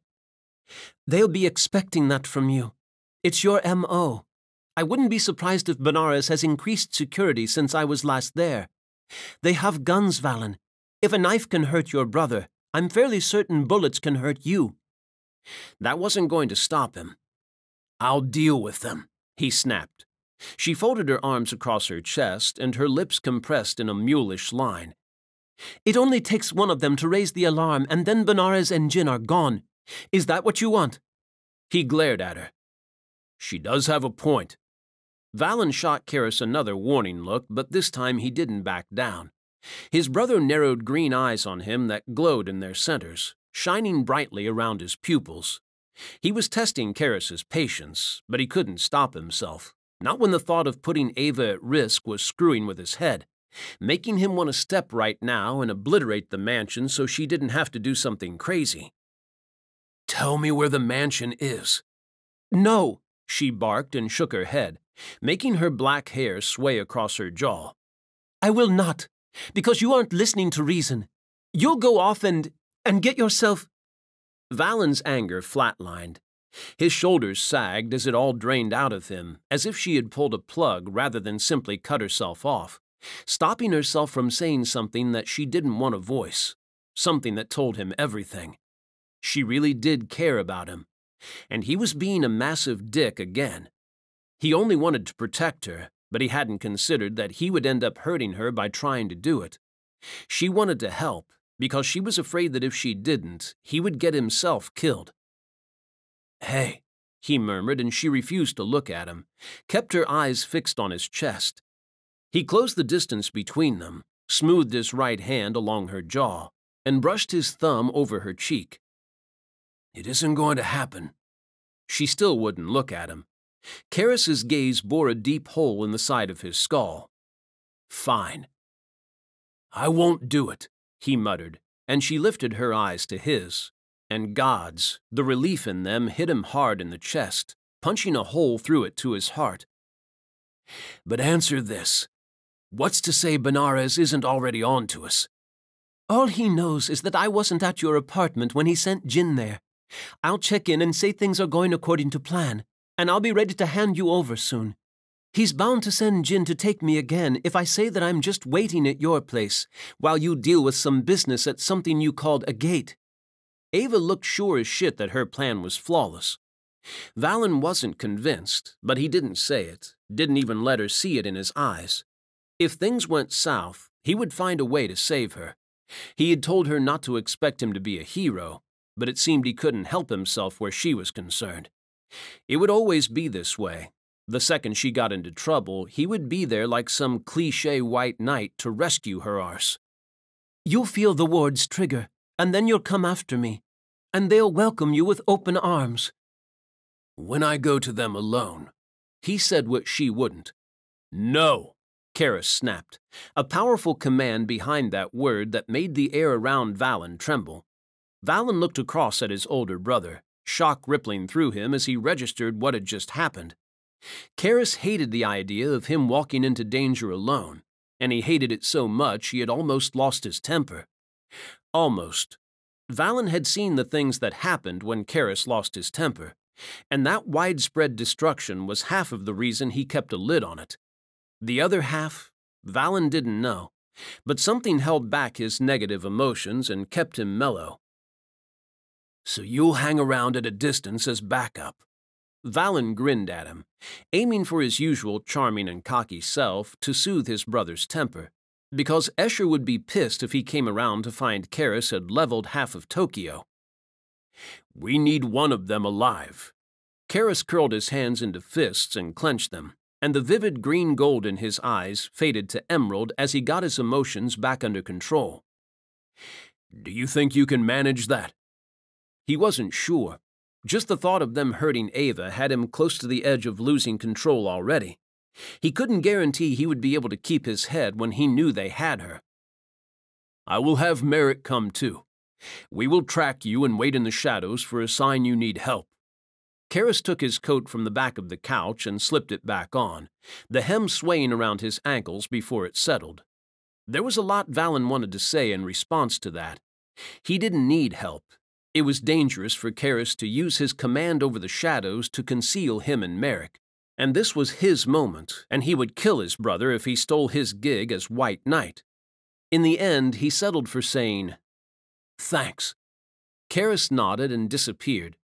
Callistos blew out his breath on a low whistle. "You really know how to push his buttons, brother." Before Valen could respond, Callistos stepped. Little bastard. But he was right. Karis's temper had flared. Only a little, but it had happened, and he couldn't remember the last time their fearless leader had been affected by anything that happened to them, or anything they had proposed to do. Escher must have shaken him deeper than everyone had thought. Or he was finally reaching his limit, and everything he had bottled up during his time in the mortal world, every negative emotion he had contained, had him close to bursting. Valen didn't want to be around when that happened. He fished his phone from his pocket, the handful of small innocuous charms that hung from it rattling, and sorted through them, searching for the right one. "What are you doing?" Ava moved closer, peering at his phone. "Sending a message."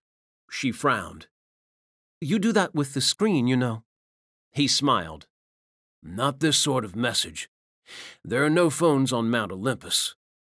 He pressed the simple sword and shield metal charm against his palm and closed his fingers over it. It was warm, metal of the gods. Valen closed his eyes and sent the message. He just hoped her brother didn't pick it up.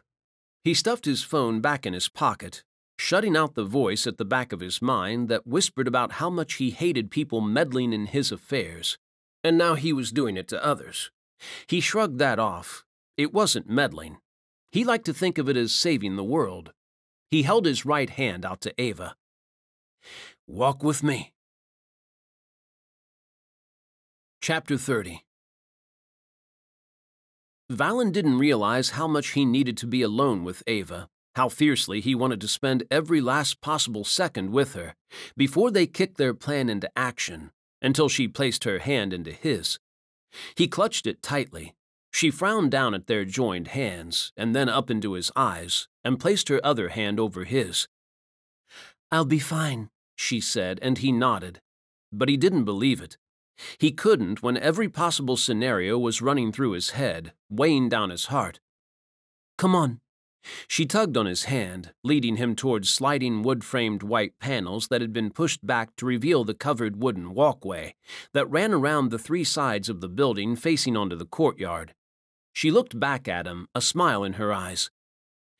"You never told me you knew a place like this."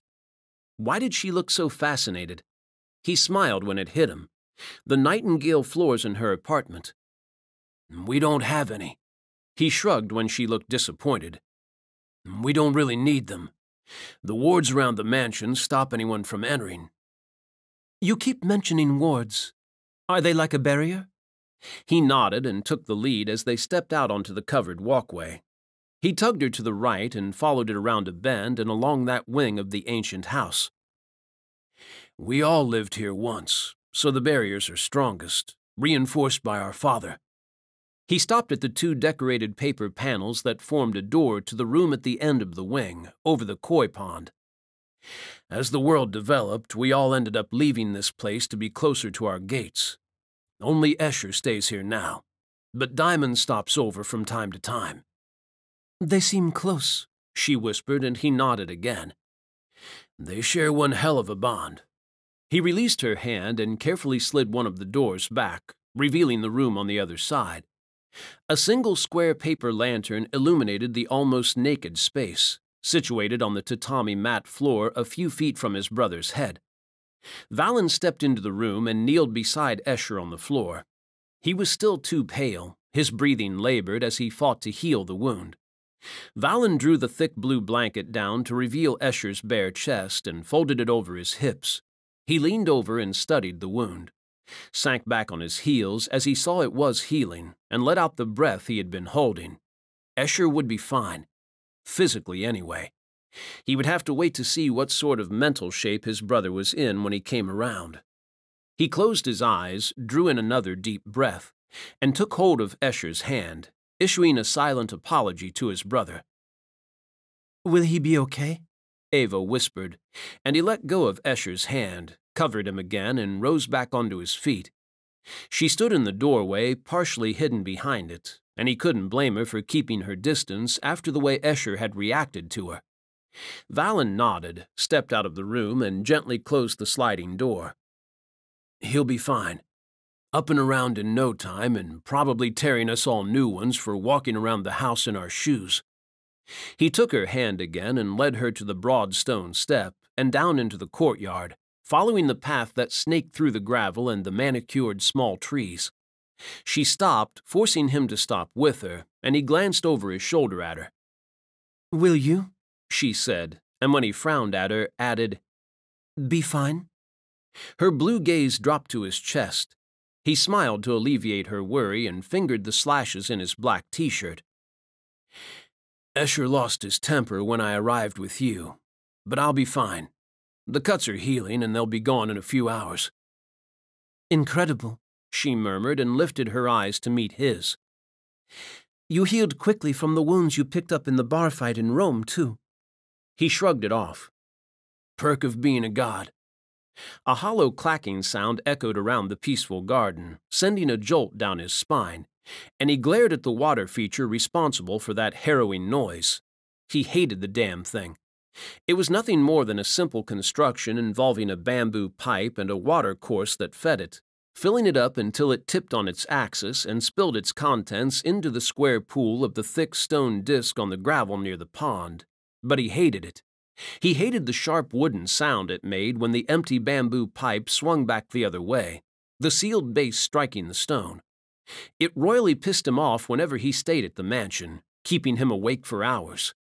Escher loved the damn thing, though. Valen stalked over to it, scooped up a handful of the spring water from the pool, and used it to wash his chest. Shuddered. Fuck, it was freezing. He scrubbed the blood from his body as quickly as he could, and then stilled as moonlight shone down on him, allowing him to inspect the wounds. They were healing well now.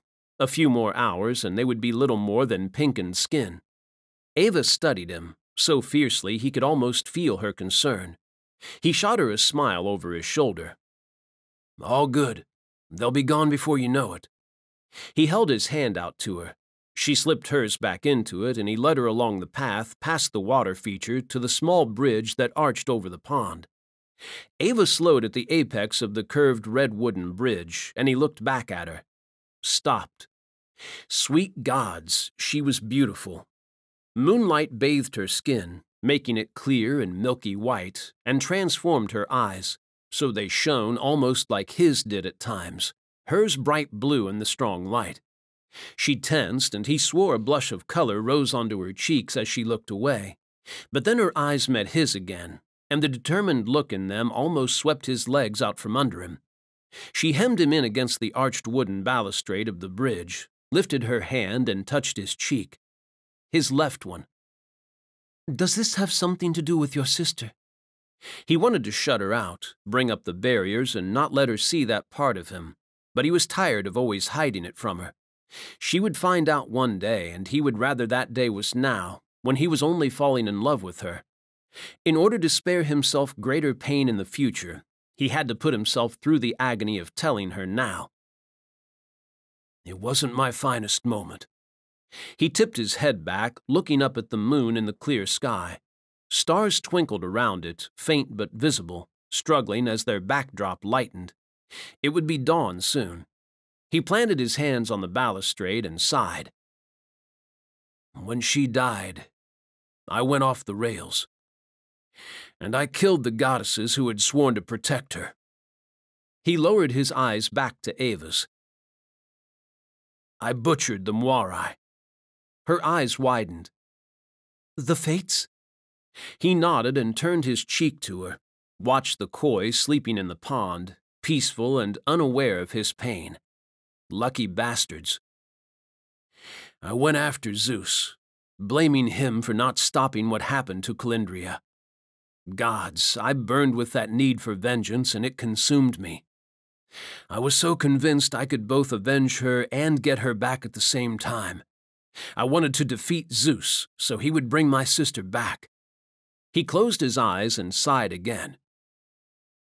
"Even back then, part of me knew it wasn't possible. That Zeus could do fuck all for her without her soul." "What happened?" Ava pressed closer to him, her warmth chasing some of the cold away, and he draped his arms around her bare shoulders and pulled her closer still, kneading the light weight of her body against his and the scent of her soothing him. "Zeus defeated me and gave life back to the Moirai, and he would have killed me if my mother hadn't shown up and pleaded for my life." He gazed down at Ava and stroked her short hair behind her right ear. "Instead of killing me, Zeus banished me from Mount Olympus and decreed that I would no longer know the gods of that realm, and they would no longer know me. He took his favor from me." He brushed his fingers across his scar. Her eyes fell there. "Favor?" He nodded. "Each of us were blessed with the favor of a god or goddess when we were born. My brothers still bear the marks of those who favor them. You've probably noticed the writing on the underside of Cal's forearm, and that stupid black heart below Karis's eye." "I didn't realize it was a heart." Her eyebrows rose. "Aphrodite thought it would be funny, apparently." Ava smiled. "It does make him look a little girly." Valen had always thought so, and the twinkle in Ava's blue eyes said she thought it too. Her expression turned serious, and she pressed her palm to his scar. "What was yours like?" She just had to ask, didn't she? He hated thinking about it. It was a constant reminder of what he had done, and that his sister was gone. But there was hope now, a chance that they might be able to save her if her soul hadn't become corrupted. He cleared his throat. Like purple lightning. It was beautiful. I used to stare at it so much as a kid, convinced I would be as strong as my uncle one day because he had given me his favor. And in the end, I was weak. I let my power control me, let my anger consume me. And I still keep doing it. She swept her fingers across the distorted skin of his scar, her touch tender and gentle, and a soft light entered her eyes. Don't look at me that way. He pushed her hand away. I don't need your pity. It isn't pity, Stronzo, she whispered and tiptoed, and he stilled as her lips pressed against his. Gods, her kiss was so soft and light, so tender it overwhelmed him, and he wasn't sure what to do, didn't know how to behave, because no one had ever kissed him like this. He was used to roughness, to passion pushed to its very limit, consumed by desire and driven by need. If she had kissed him hard, bitten his lip and given him pain, playing as rough as they had before, he would have been able to handle it. But he couldn't handle this. It was too new, too powerful. He had thought that the way they had been together the last 2 times had been everything he craved, everything he needed. How could he have been so wrong? How could she undo him so thoroughly with nothing more than a light brush of her lips across his? He told himself to move, to do something before she thought he really was an idiot, but he couldn't convince his body to obey him. Her kiss destroyed him, tore down his strength and made him weak. But it built him back up, too, piecing him together in a new way, one that felt stronger, because this kiss was meant to tell him something. Her feelings. He'd waited so long for someone to love, and someone to love him, that he hadn't thought it possible, had become convinced that Zeus's curse had been real. Now he could see how blind he had been. All that time, he had been waiting for her. He hadn't wanted to get involved with the females in the underworld in any lasting way, because they hadn't been the one. They hadn't been Ava. Her kiss grew uncertain, spurring him into action, and he took the leap, returning it as softly as he could as everything overwhelmed him, hoping she would know that he felt the same way, that he loved her. He drew her against him and kissed her softly, losing himself in it as it warmed him right down to the marrow of his bones, and filled him with a lightness that carried away all his doubts and fears, leaving only Ava and this moment. Her hands came down against his chest, and he groaned against her lips, his mind leaping forwards. She whispered against his lips. So if you used to live here, does that mean you have— He cut her off by teleporting her into the room she wanted to see. She pressed harder against him, but her kiss remained light, gentle, and teasing. He moaned and gathered her closer still, but his little assassin resisted, pushing him back and breaking her lips away from his. She glanced around the room. Other than 2 wide sets of drawers against one of the walls and a low wooden table that had been pushed back against the opposite wall, it was empty. Escher had kept the bed down, though. Valen didn't miss the unforgiving hardness of Japanese sleeping arrangements. Not even the thick blanket that acted as the mattress beneath the duvet was enough to stop him waking with an aching back in the morning whenever he slept over. Still, he didn't intend to do much sleeping. He was going to make love with Ava. Gods, that shouldn't terrify him as much as it did. Ava seemed to sense it, because she flashed him a wicked smile and pressed back against him, and her mouth claimed his again, a little rougher than before. He groaned and pinned her against his body as he lost himself in the kiss, stroking his tongue along hers and teasing her with it. She moaned and wrapped her arms around his neck and leaped. Her legs snaked around his waist and he grabbed her backside, holding her in position, her weight nothing in his hands. He supposed she was right, and making love was just a matter of the feelings that went into it, the emotions they both felt. It didn't have to be gentle all the time, as long as it was slow. Which was good, because the way she nibbled his lower lip pushed him way past being gentle with her. He growled and paid her back, nipping her plump lower lip between his teeth, tearing a quiet moan from her as she trembled in his arms. Wicked little assassin. He dropped to his knees and lowered her onto the bedding, covering her body with his as he continued his assault, alternating between kissing her softly and being rough with her lip. She mewled beneath him, her hands coming down on his shoulders and fisting his t-shirt. More, she breathed against his lips, and he groaned and surrendered to that command, bringing his body down into contact with hers. He ground against her, driving his hard cock between her thighs, but rather than giving him the pleasure he needed, it only frustrated him. He needed her naked, bared for him.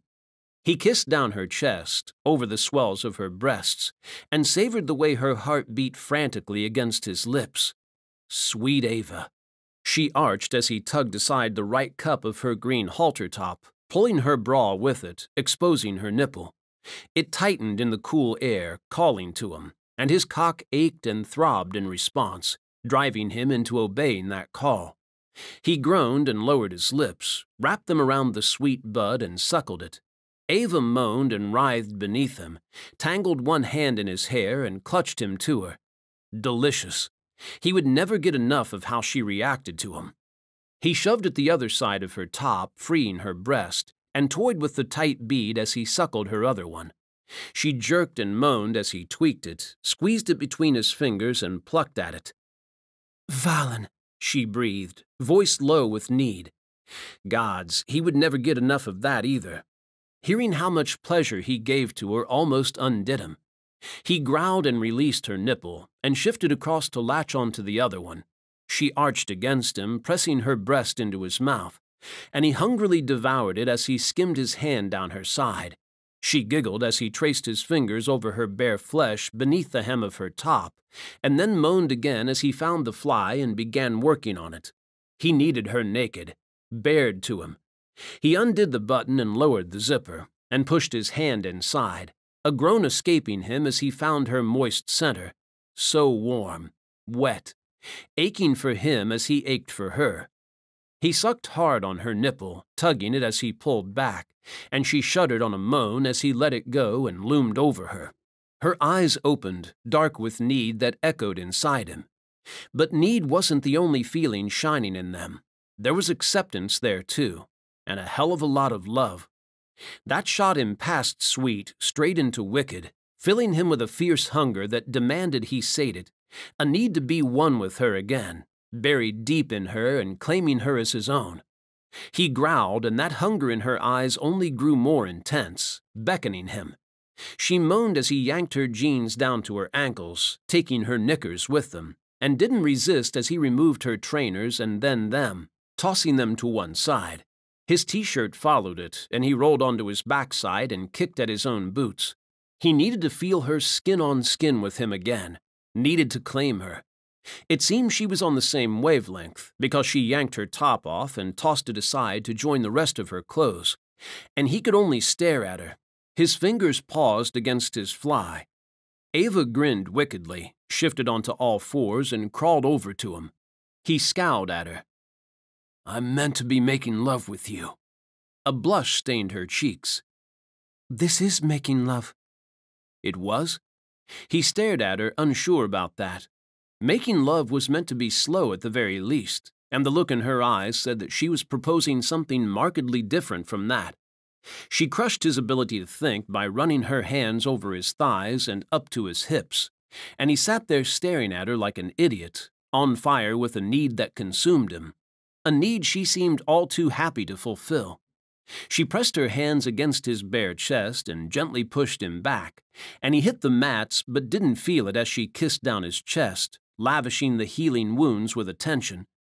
Gods, that felt good. Wonderful, in fact. Another first for him. He had never had a female fuss over him like this. She swirled her tongue around his left nipple. He grunted as she bit it, sending hot tingles racing across his torso, and then melted into the floor as she continued downwards, trailing her lips over his stomach. She moaned low in her throat, a murmur of appreciation that stoked his male pride, rubbing it the right way. Her hands reached his trousers, and he waited as she opened his fly, holding his breath as his hard length throbbed with need, aching to feel her hot little hands on it. Cool air washed over his cock. Warmth followed it, slick and moist, driving him out of his mind. He groaned and tipped his head back into the mats, his entire body going rigid as she licked down his length and back up again, and took it in her hand. He grunted as she fisted it hard, a few rough pumps that had his knees shaking, and then released him and took him into her mouth. Sweet gods! The feel of her mouth on him, her warmth surrounding him as she sucked him, slowly taking him as deep as she could go, unraveled him. He lay at her mercy, panting hard as feelings collided within him, swirled together and flooded him so fiercely he feared he might drown in them. Gods, he hadn't lied that first night, when he had told her he could die right that moment and he wouldn't care. That same feeling swept over him now, the bliss of her touch so intense that only it mattered. He shuddered as she stroked a hand over his balls and then grunted as she tugged them, rolled them and found a new way to drive him out of his mind.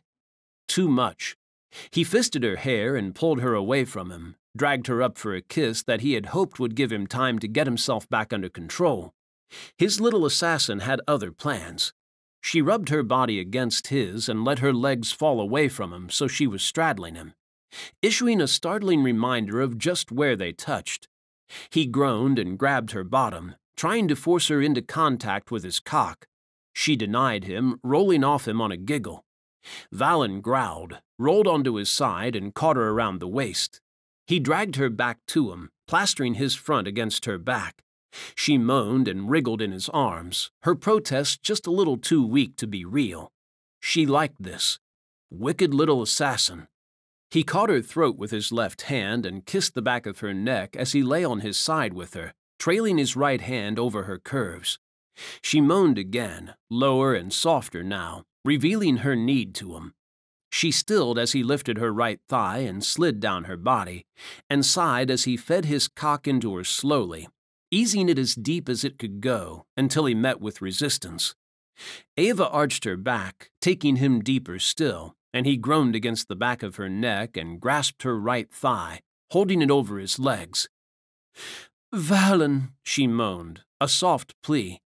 He shifted his left hand up to her face, twisted her head towards him, and kissed her as he pulled out of her, swallowing her moan as he made her feel every inch of him and what she did to him, what only she did to him. She moaned again as he drove back in, and he tried to keep the pace slow and steady, managed it for a few strokes before the feel of her and the way she responded to him hijacked control of his body. He kissed her harder as he plunged deeper, more forceful strokes as the need to claim her took over. She moaned with each one, arched and pressed back against him, encouraging him, as if he needed it. He tightened his grip on her throat and her thigh and drove deeper, hard thrusts that had her groaning sweetly, whispering pleas for more that intoxicated him. She reached a hand down and he grunted as she fondled his balls whenever they came into reach, tugging on them and then stroking her fingers over his shaft as he withdrew. Sweet gods! He broke away from her lips and pressed his mouth against the back of her neck as he plunged into her, harder now, drinking down her moans and how she was touching him as he took her, lighting up all of his senses until he couldn't take any more. He dropped his hand from her thigh and fondled her bundle of nerves, pushing her closer to the edge with him. She tightened around his cock, her voice strained. "Valen!" "Ava!" He moaned against her neck and squeezed her bud. She cried out, her body going rigid against him as he thrust into her, and then shattered in his arms, her legs shaking violently and core milking him, quivering around his cock. He lightly bit the back of her neck and screwed his eyes shut as he joined her, release blasting through him as he felt her shaking, heard her heart pounding, and listened to her panted gasps of pleasure. Gods! She completely undid him.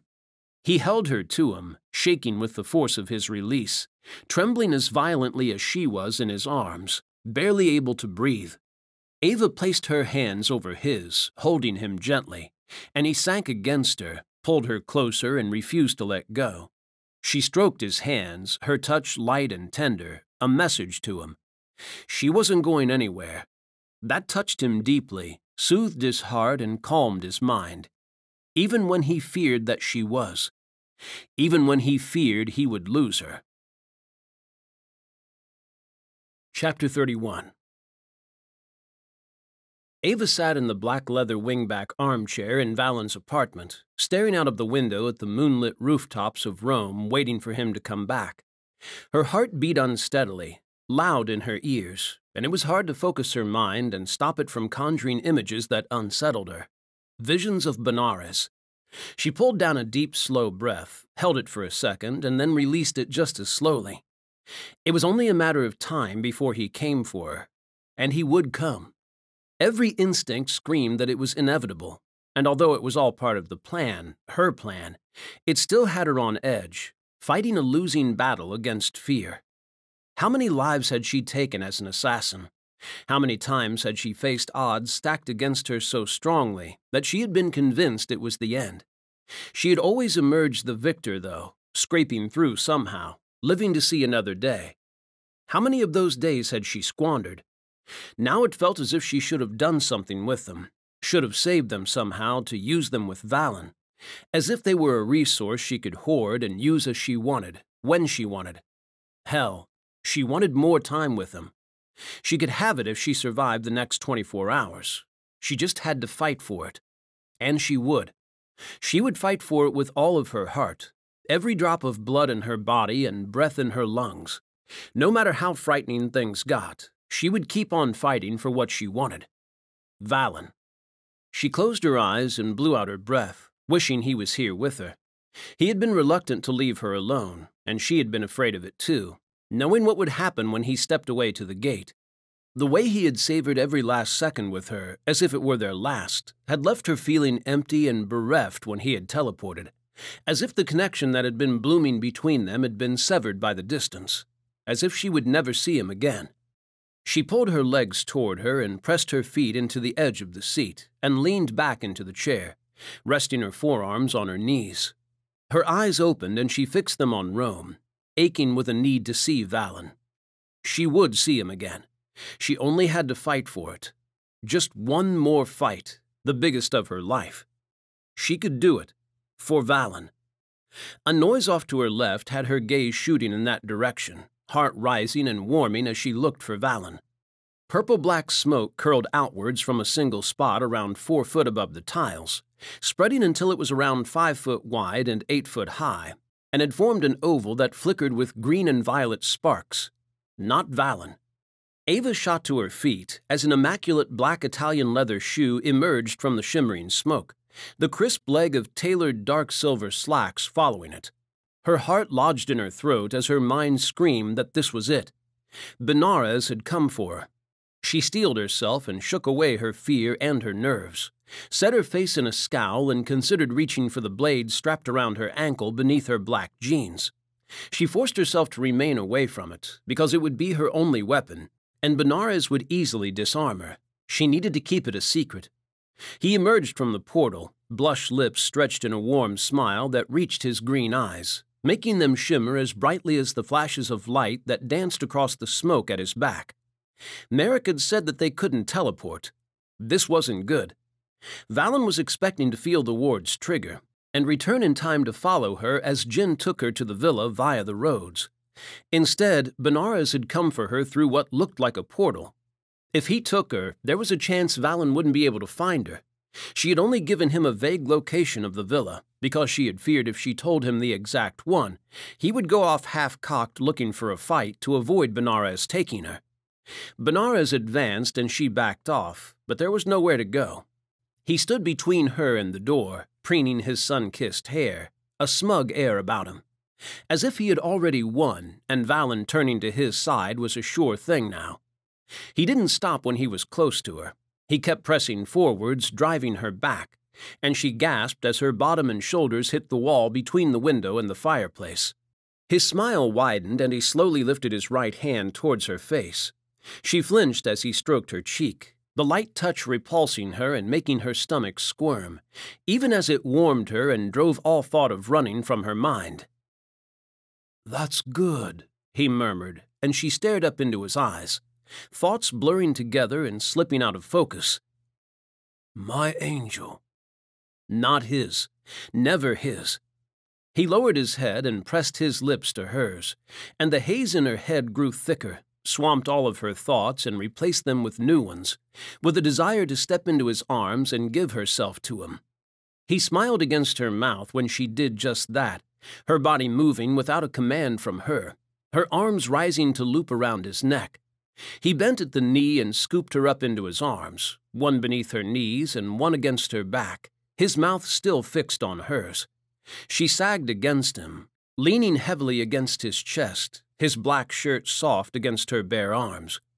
When he finally released her lips, she stared up at him, only able to focus on him, everything else around him a blur that meant nothing to her. "My angel," he whispered, and a frown flickered on his sandy eyebrows before it melted away, but the sharp spike of anger that had entered his glowing eyes remained. Jealousy.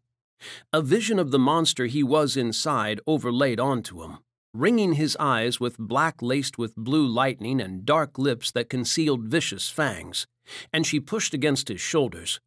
He clucked his tongue and held her closer, kissed her again and drove her thoughts away, leaving her fighting to remember what she had been afraid of just a second ago. When he pulled back and turned with her, carrying her towards the portal, he was just a man, handsome and charming. A man who wanted her. She sighed and settled her head against his chest, aching for him too. A warm breeze laced with the scent of metal and wood flowed over her, as purple and black mist danced around them, and then light pierced the veil and she found herself in a familiar room. His office. The haze that had been filling her mind dissipated with the portal, clearing slowly as the warmth flowed from her body and thoughts began to return. She was in his office. She looked up at Benares. In his arms. She scowled and shoved at his chest, and twisted free of his grip, landing on the gray marble floor at his feet in a crouch. She rose to her full height and glared at him. "What is the meaning of this?" She was surprised her fear didn't show in her voice, but it gave her the confidence to continue. She took a hard step towards him, but he stood his ground. "I had a few more hours." "Your work is done." Benares neatened his appearance, preening his blonde locks and smoothing his hands over the point where his black shirt met his dark silver trousers, tucking it back in. "I do hate portal jumping. A necessary precaution." A male voice she didn't recognize filled the room, and she pivoted to face the owner of it. "Would you rather I allowed you to drive so he could stop you before you reached here? Failure is not an option this time. Do you understand, Benares?" Benares nodded and looked as if he wanted to kill the man for daring to issue orders to him. Ava stared at the newcomer. He stood off to the left of the huge ebony desk, near the bank of 3 windows that intersected the black wall, wrapped in a fitted black coat that was buttoned from his neck to his waist, and flared from there to reach his ankles, revealing a hint of black trousers and knee-high riding boots. The man stared at her, his pale skin a contrast against his wild black hair, and those eerie purple eyes. Had to be a trick of the light. She wished she could believe that, could fool herself into thinking he was just a man, and not another monster. He smiled at her, thin-lipped and cruel, and a cold shiver ran down her spine, chilling her blood. "What happened in Tokyo?" It took a moment for that question to register, but when it did, she barely contained her reaction, schooling her features at the last second so he didn't see her shock. Wraith. This was the man who had tried to kill Escher, the one who might have killed Calendria, too. She had to delay him until Valen arrived, because she knew how much the thought of saving Calendria's soul meant to him. Valen wanted to give her peace, and this man was the key to making that happen. Ava tipped her chin up and kept her cool. "They thwarted your plan, that's what happened. Escher is fine." His smile turned colder, his purple eyes brighter. "Fine is not a word I would associate with that god." He sighed and flicked a piece of lint off the breast of his black coat with the air of a man trying to let something roll off his back and not bother him, when it was annoying the hell out of him.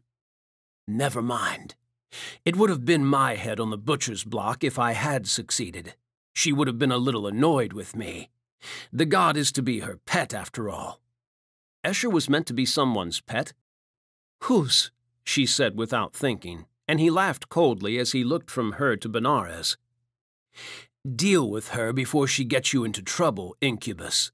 She seems to have forgotten her place as a member of our side. Are your skills so lacking that you cannot even hold sway over a weak mortal? I have never understood why she favors you so much. Before she could ask another question, Benares had his hand over her mouth, his arm across her chest, pinning her back against his, and the wraith was gone. Damn it.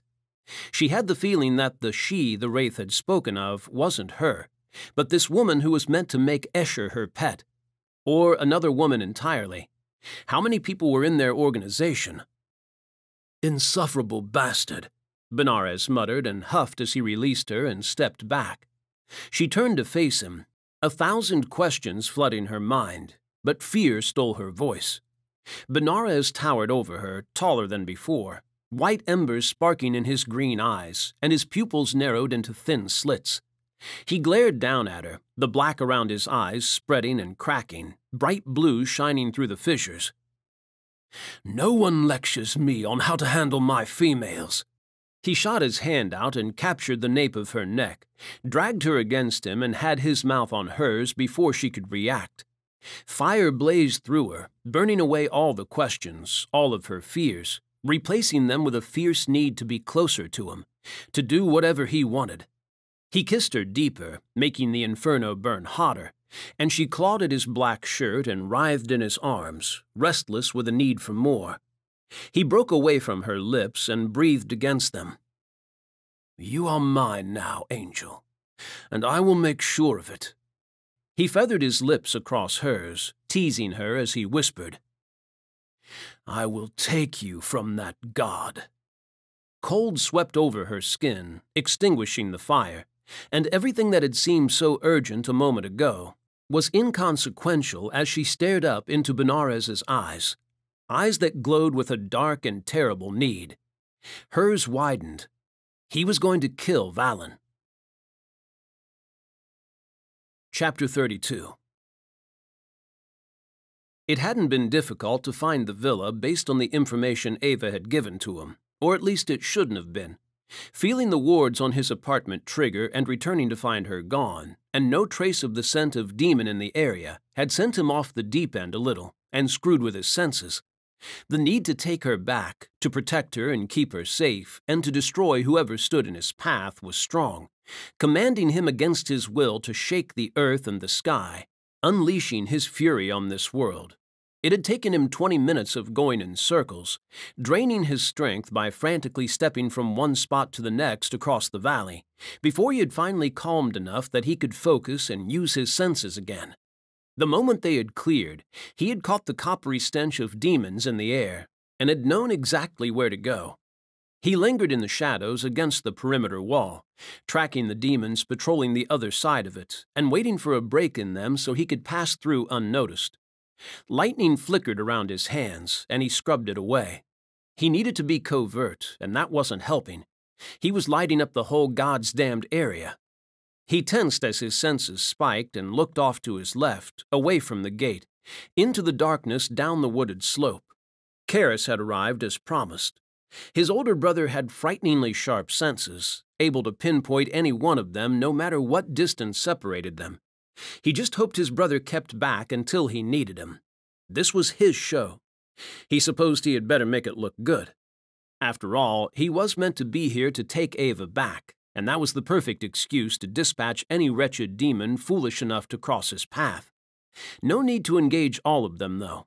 The ones in the house would suffice. In a single leap, he cleared the stone wall and moved through the shadows at speed, crossing the grass and following the tree-lined drive of the house. It glowed in the distance at the peak of the hill, all elegant and flashy, a fucking palace compared to his apartment. He hoped to the gods Ava wasn't impressed by such material things. He doubled that hope with a prayer when he passed the black Lamborghini parked next to a yellow Ferrari on the gravel in front of the yellow ochre mansion. A shriek pierced the night. Ava. All attempts to be covert shattered, and lightning forked from his hands, cracking and snapping as it struck the ground around him. He was coming. Two demon males at the grand entrance of the villa peered around the perfectly trimmed topiary, stared at him with disbelief written across both of their faces, and then sprang into action. The bastards opened fire. Not what he had expected, given that Benares wanted him here. Bullets sprayed everywhere, plowing up the gravel and the grass beyond it, and shouts came from all directions as an alarm sounded. Valen snarled and stepped, appeared on the roof of the porch above the two demons, and let loose. The lamps that hung from the underside of the roof shattered, and the males screamed as electricity arced from them and hit them in the back. Smoke curled from their black fatigues, and he called more power forth, funneling it all into them. They fell to the ground, convulsing violently. He grinned. A bullet ripped into his right thigh. His grin faded as he looked down at the dark wet patch spreading across his black combat trousers, and then up at the male who had dared to shoot him. The demon's handgun shook as he stood on the other side of the elegant stone balustrade that formed a border around the huge paved area in front of the house. Valen clucked his tongue and lifted his hand, causing the demon to tense. When nothing happened, the male relaxed. Big mistake. Valen clicked his fingers. A thick white-purple bolt shot down from the sky and hit the demon. He didn't stop to watch the fireworks. He leaped down to the gravel, landing with a grunt and a grimace. No fucking way he could fight with a bullet lodged in his thigh. He growled from between clenched teeth and checked his surroundings, pinpointing all the demons in the vicinity. There were more inside, but they weren't moving, were obviously waiting for him. The ones outside were still at a distance, but they were heading towards him. He had time. He stuck his finger in the tear in his trousers and widened it a little, just enough for him to see the hole in his thigh. He curled his lip, hesitated for only a heartbeat, and then jammed his index finger into the wound. White-hot pain blazed outwards from it, chasing up and down his leg, turning his stomach. Had to be done. He swallowed hard, closed his eyes as the world pitched and rolled in time with his stomach, and kept on digging, pushing deeper. His finger hit something solid. Metal. It started as a low growl in his chest as he called on his power, focused it so it wrapped around the bullet and drew it to him, and came out as a roar as he yanked his hand away from his leg, tearing the damn thing free of his flesh. Heat spilled down his thigh, and he breathed hard as he pressed a hand against it. Motherfucker. He fumbled in his side pocket with his other hand, found a wad of material he always kept there, his own version of an emergency medical kit, and quickly pressed it against the wound. Pain throbbed through his bones, but it slowly abated, falling to a level he could manage. Valen undid his belt, whipped it free of the loops, and secured it around his thigh, using it to keep the wad of black cotton in place. He straightened and tested his leg, placing some weight on it. It burned with each step, but it was better than before. Satisfied that it wouldn't slow him down, he turned as casually as he could towards the mansion and walked up the steps, forcing himself to move without a limp. Damned if he was going to show these bastards that he was hurting. He was a god. He prowled through the huge door and into the building. The brightness of the foyer stung his eyes, the light from the crystal and gold chandelier reflecting off the white marble floor, and he raised a hand to shield them as they adjusted to it. Movement on his senses had him tensing, preparing. Any second now. A hail of bullets rained down on him, and he growled as he shoved both of his hands forward. A web of lightning exploded from his hands, forming a net in front of him, and the bullets dropped from the air as they connected with it, their momentum and their metal feeding the barrier. He pushed his hands forward again, and the web spread, rushing towards the two demon males that stood on the balcony at the top of the twin staircases that curved up the pale yellow walls, and the two bastards beneath it on the same level as him. The male in the lower left dodged behind the wall, and the one at the top escaped into a room, but the other two weren't so fortunate. The second demon on the balcony screamed as the lightning wrapped around him, and the remaining one below kicked off to his right, but the web caught his leg and he shrieked as he went down. Valen closed his eyes and focused on the mansion and tracking Ava. She was here somewhere. Where? He had to find her. His internal radar was still. Why couldn't he sense her? She had to be here still. All he could sense were demons.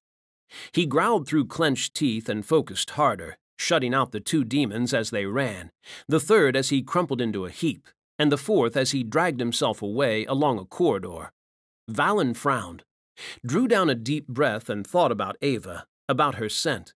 It was hard with the stench of demons and the tang of his lightning filling the air. His frown flickered. Roses. And sin. Ava. He launched forwards, towards the corridor the injured demon was taking, and bolted down it, dispatching the demon with a flick of his right wrist that sent 5 small arcs of lightning shooting towards him. The male bellowed, and then silence reigned, filled with the sound of Valen's rapid breathing and racing heart as he checked each room that led off the pale green corridor. The sound of a struggle came from ahead. His eyes fixed on the wooden door there. He stepped and appeared in front of it, and kicked it open so hard it flew off the hinges and shot across the room. A male with hair that faded from black at his roots to crimson dodged it, ducking to his right as it flew over his left shoulder, and slammed into the black wall behind the ebony desk that took up a large section of the room. A demon. He turned glowing green-white eyes on Valen and sneered, his black lips peeling back off all sharp teeth, and the blue lightning that forked from around his eyes shone brighter against its obsidian backdrop. Benares, he presumed. Valen's gaze sought Ava, which earned him a snarl from Benares. The bastard didn't have to worry. Valen would get to him soon enough. Relief swept through him when he spotted Ava sitting on the floor beside the desk on the left side of the room, her blue eyes fixed on him, as round as full moons. Jin stood behind her, dressed like a slut as always, wearing a tiny dark crimson dress and thigh-high matching red boots, her blonde hair draped over her breasts. Her blue eyes locked on him for a second before they slid to Benares. Valen curled his fingers into tight fists and gave the bastard the whole of his attention. "Let her go," he barked. Benares smiled wickedly. "I cannot do that, but I will offer you an exchange. Your life in exchange for hers." "No!" Ava screamed and shot to her feet. Benares backhanded her and she collapsed to her knees, hitting the pale gray marble tiles with a harsh thud. "Son of a bitch!" Valen growled and stepped forwards, arcs of electricity twining around his arms and snapping against his skin as his rage boiled back to the surface. "You lay a fucking hand on her again, and I will end you." Benares had the audacity to laugh at that. "I would love to see you try, but we are not here to fight. We are here to do business. Pledge yourself to us, and she will be spared." The relief in Ava's eyes said that she had been convinced Benares meant to kill him, and that had his mouth moving before the fragment of sense that remained in his thick skull could speak up and convince him to stick to the plan. "She'll be safe if I kill you." Valen shot his hands forwards and lightning arced from his fingers, 6 bolts twining together to form one, aimed at Benares's chest. Benares didn't move to block or evade. Valen grinned. Piece of cake. That grin died as his lightning hit an invisible barrier and shot back at him, and he had to throw himself on the ground to avoid the blast. White-purple arcs scorched the walls as they hit it, leaving smoldering circles in the black plaster. Valen looked across at Benares as he pushed back onto his feet. Hexagonal glyphs shimmered across the air between them, pale blue and lasting only as long as it took for the ripples created by his attack to pass over them. The damned barrier stretched the width of the room, and from the floor to the ceiling. Fuck. Ava was on the other side of that barrier. He tried to step through it, but when he reappeared, he was stood against the invisible wall. He couldn't get to her. Rage curled through his blood, setting it on fire, and he snarled and banged his fists against it. Ava stared up at him, fear shining in her eyes, fear he wanted to take away, but he couldn't. He couldn't do anything for her. He shifted his gaze to Benares and growled at the bastard. Benares shook his head and sighed. "Did you really think it would be that easy?" Valen shrugged, but it was stiff, his body coiled tight with a need to attack. "I had kinda hoped it would be, yeah." He looked off to his left, to the windows there. If he went outside the building, he could teleport back into it on the other side of the barrier. He eyed where it was, tipped his head back, and checked out the ceiling. "I can assure you, there is not a crack you can exploit. My sister is very good at what she does." Jin blushed and stared at Benares with the same moon eyes that Ares gave Megan. Sick. He curled his lip at the bitch, and she just smiled at him. Her laugh grated down his spine. "We have something you want.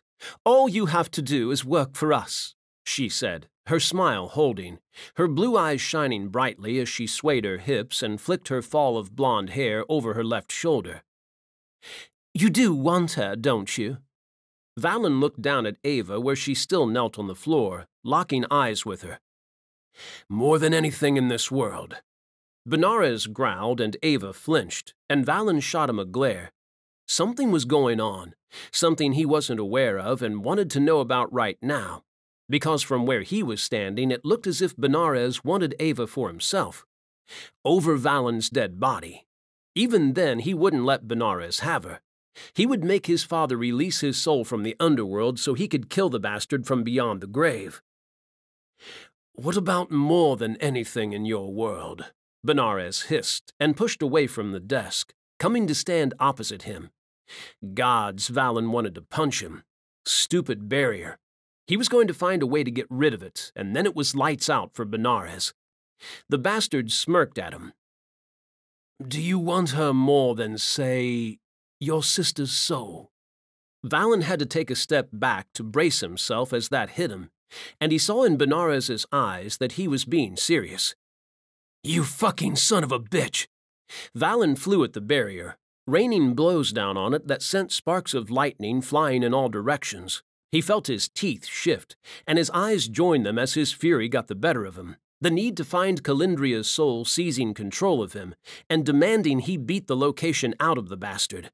That need warred with the need he felt to do anything to save Ava, to take her back from Benares and keep her safe, protecting her as he had promised. But Calendria. It tore him in two, ripping his heart straight down the middle as he battered the barrier, hammering it so hard that his hands hurt.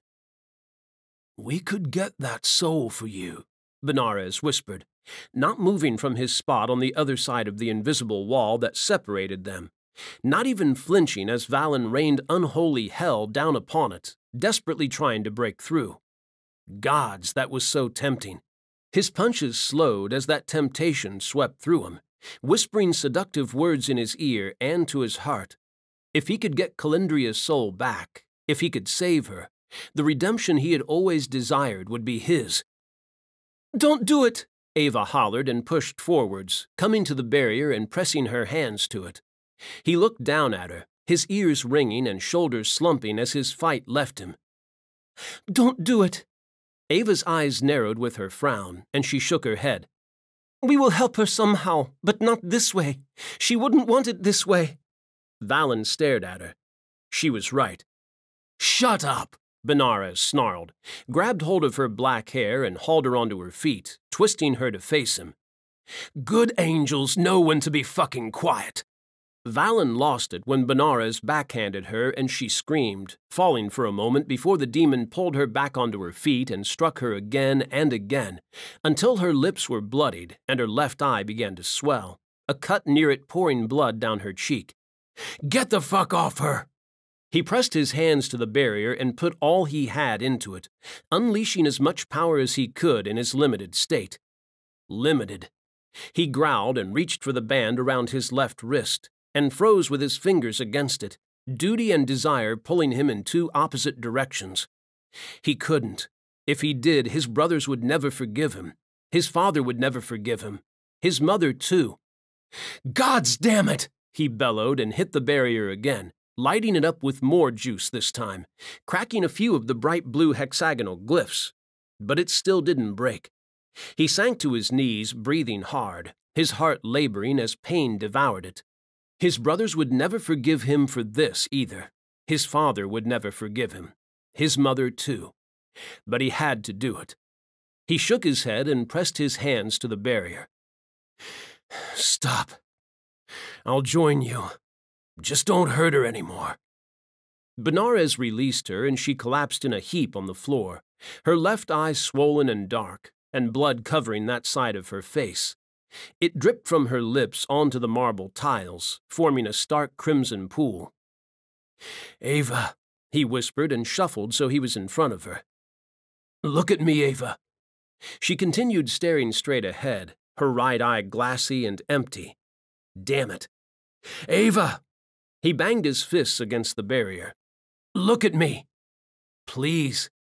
He sagged and leaned against the barrier, pressing his forehead to it, his rage draining from him together with his strength as he stared at her, willing her to respond, because he couldn't lose her. Ava weakly lifted her head and her lips moved silently.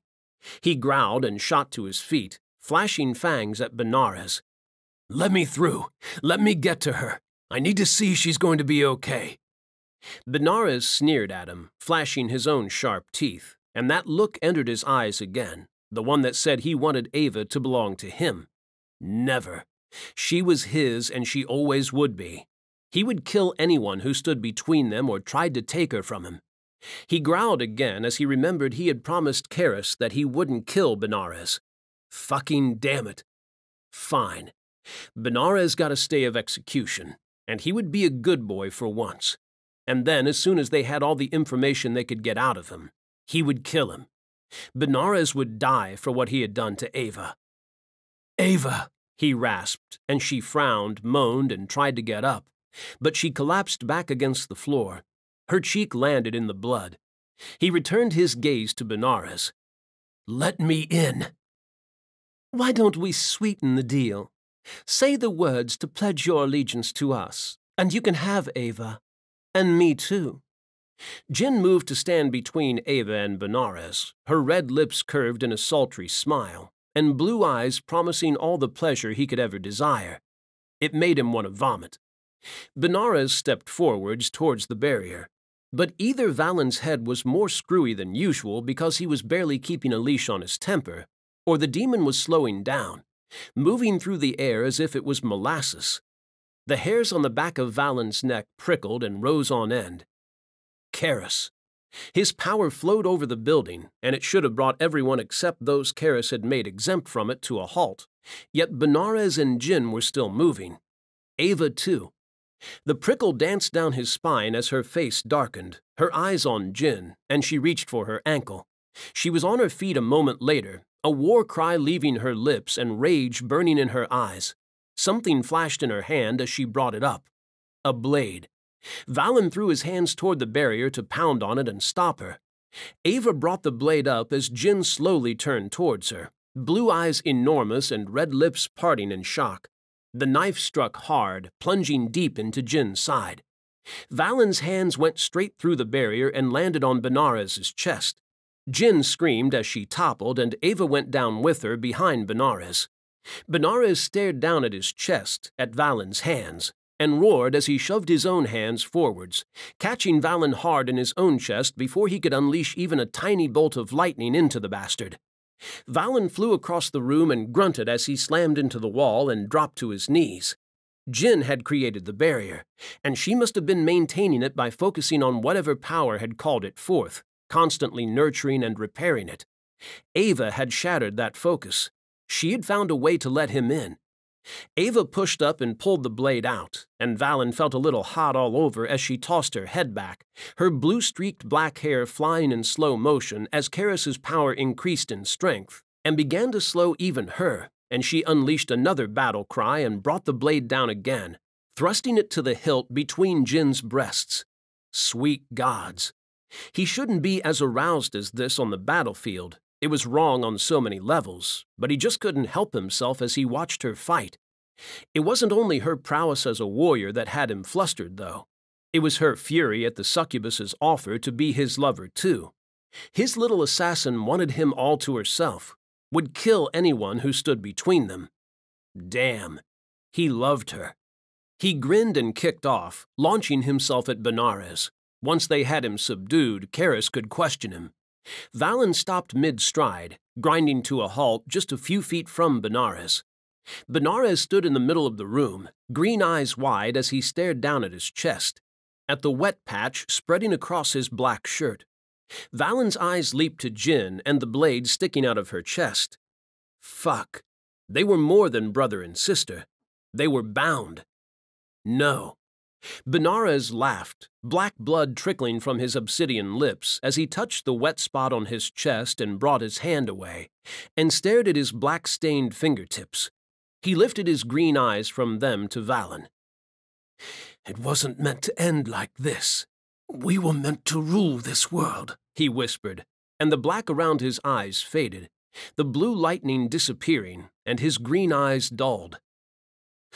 "She promised." He collapsed, landing hard on the marble floor, and grunted as he twisted onto his back and reached for Jin. Jin reached for him, stretched her arm as far as it would go, and her fingers twitched and then stilled as her hand dropped to the floor. Benares took hold of her hand and clutched it. "She promised." "No! Fuck it, no!" Valen's knees hit the marble tiles next to Benares, and he took hold of his shoulders and shook him, staring down into his fading eyes. "I need answers, you fucking bastard." Benares sank back against the tiles and exhaled on a sigh. No heartbeat reached Valen's ears. "Fuck." He shoved away from Benares and growled as he paced the room.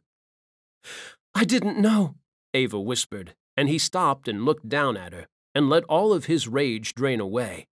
Her right eye was wide, a flicker of fear in it, remorse and guilt, and he sighed as he sank down into a crouch beside her.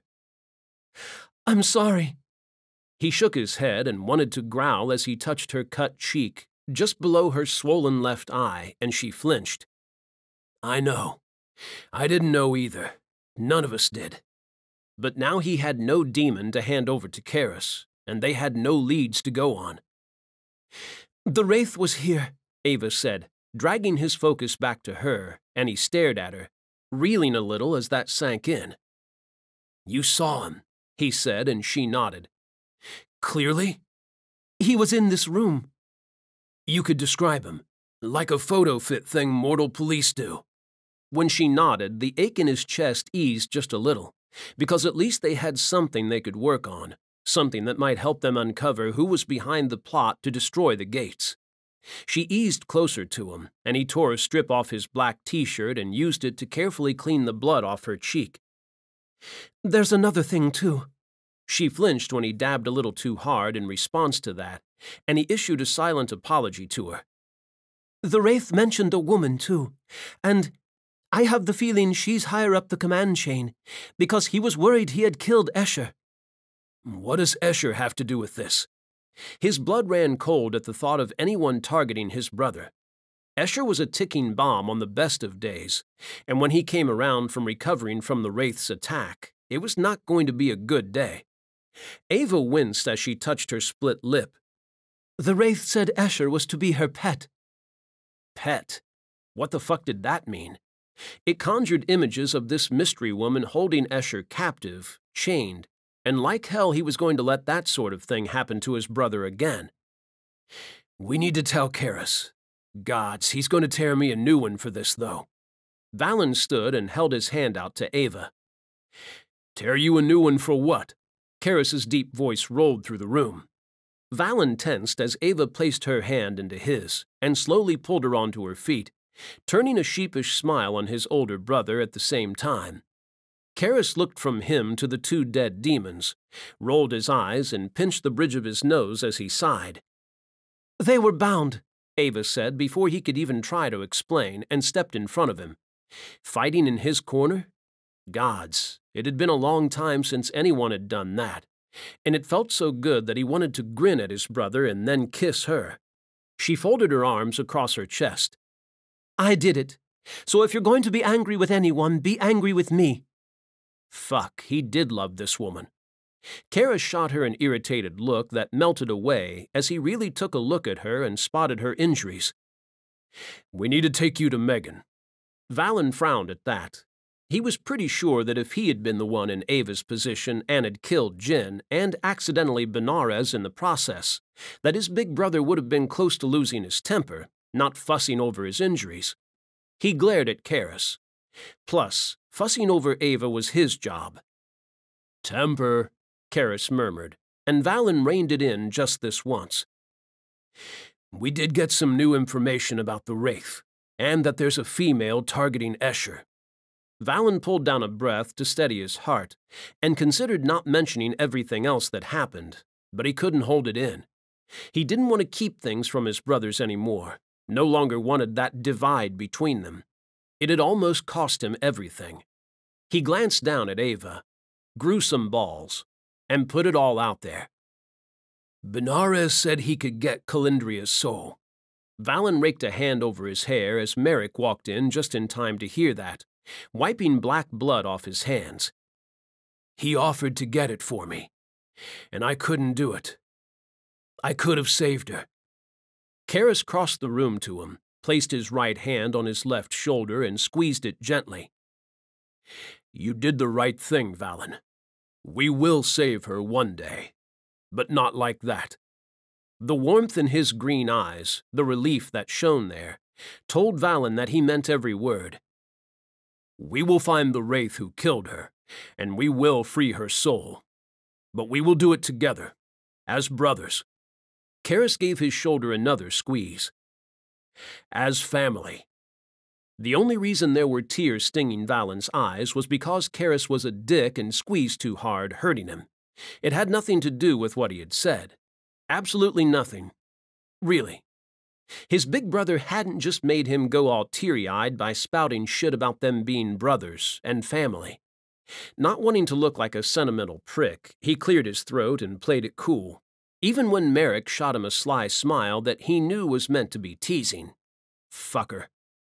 We should gather everyone to discuss this, because it has become clear we are facing an entire organization, and we are yet to meet its ringleader. Karras looked back at Merrick, whose brown eyes got that twisted glow they had whenever he was being told to scour their database and do research. Merrick nodded. Let us meet in Tokyo. Valen nodded. Karras and Merrick both stepped, and Valen went to gather Ava into his arms and follow them, intent on getting her to Megan so the carrier could heal her wounds. Ava placed a hand against his chest, stopping him, and looked up into his eyes. I need a moment, alone, with you. His heart pounded hard, and he told himself not to read into it, that it wasn't going to be anything bad, and he wasn't going to lose her.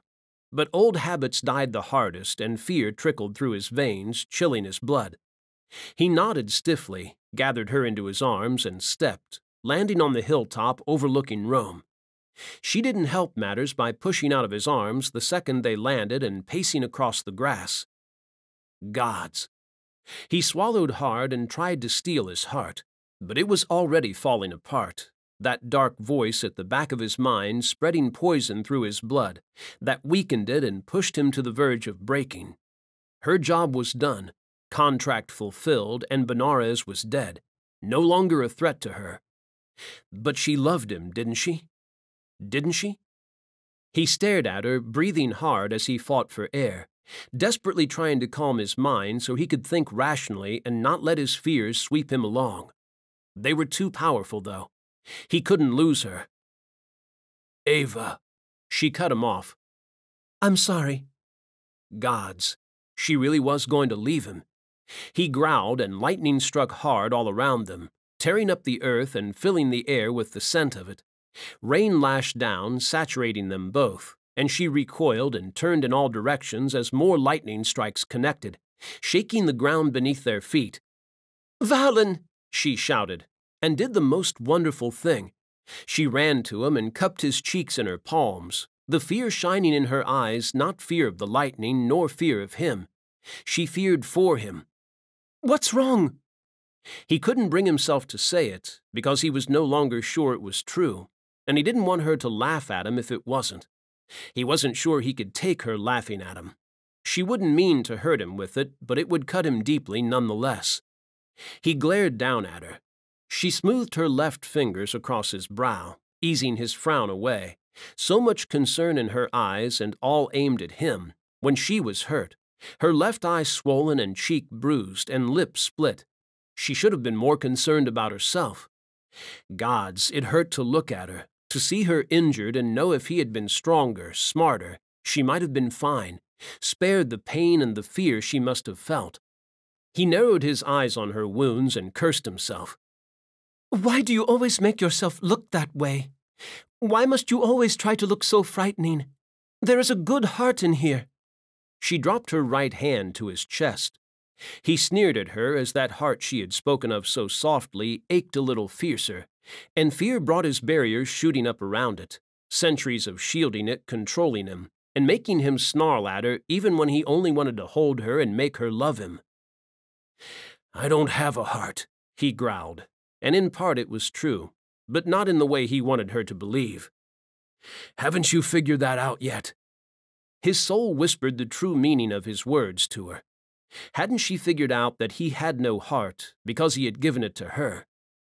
She spread her fingers outwards, covering more of his chest, and that heart pounded against her palm, desperate to reach her. Her blue eyes held his. "Yes, I have figured you out. I just don't quite understand you yet. I don't understand why you act the way you do, why you pretend to be something you aren't, and why you push people away like you're trying to push me away. That isn't you."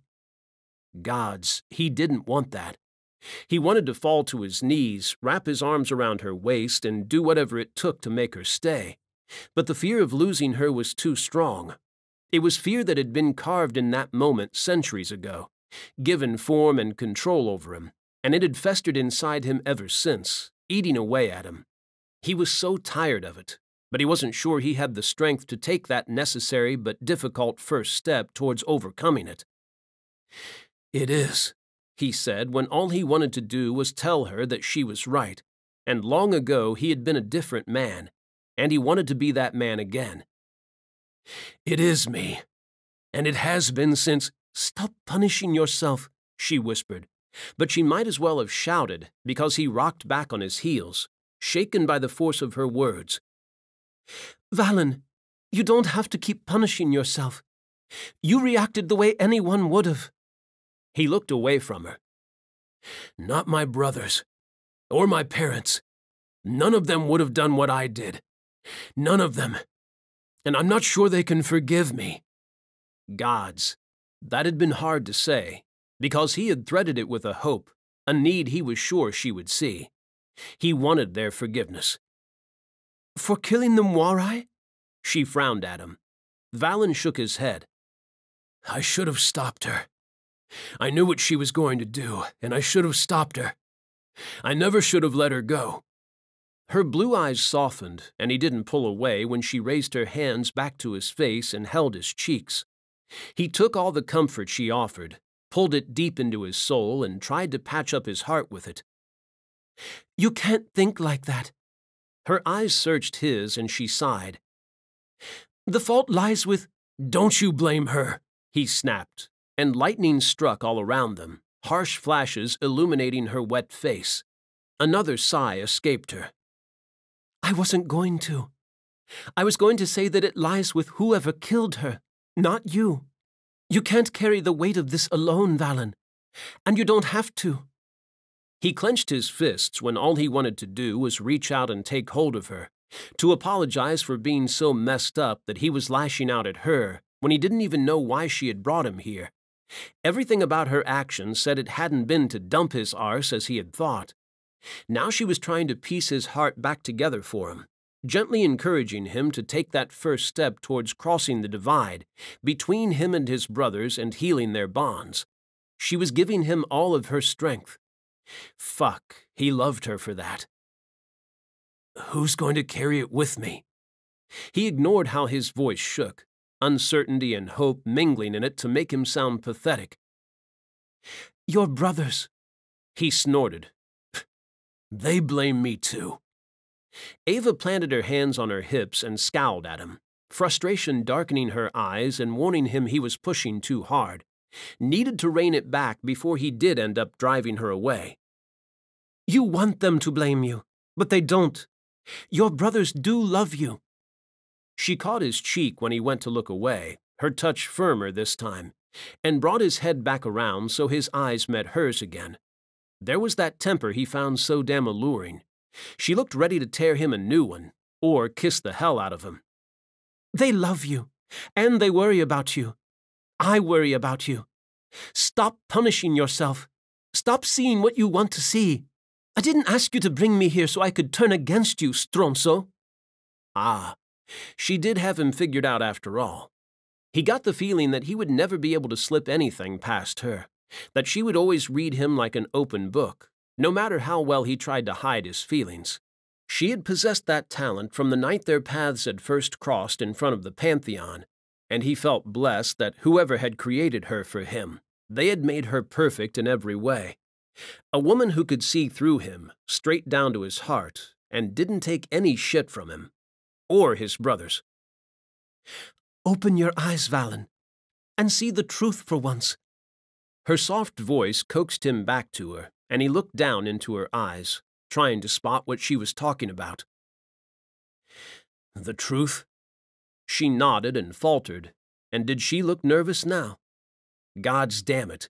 If she was going to leave him after all, Rome was about to get hit with a cataclysmic storm. Why did you bring me here? He couldn't hold on any longer without knowing, because he wasn't going to be able to get a hold of his temper and clamp down on it until she came out with it. Her eyebrows rose. To apologize for not being able to detain the Wraith long enough, for you to get there while he was still around. I didn't want to mention it in front of your brothers, because there's that thing where none of you seem to want to mention your sister in front of Callistos. Oh, that was why she had wanted to be alone with him. And, she said and tailed off, looked away from him and fiddled with her lip, suddenly fascinated with the cut in it.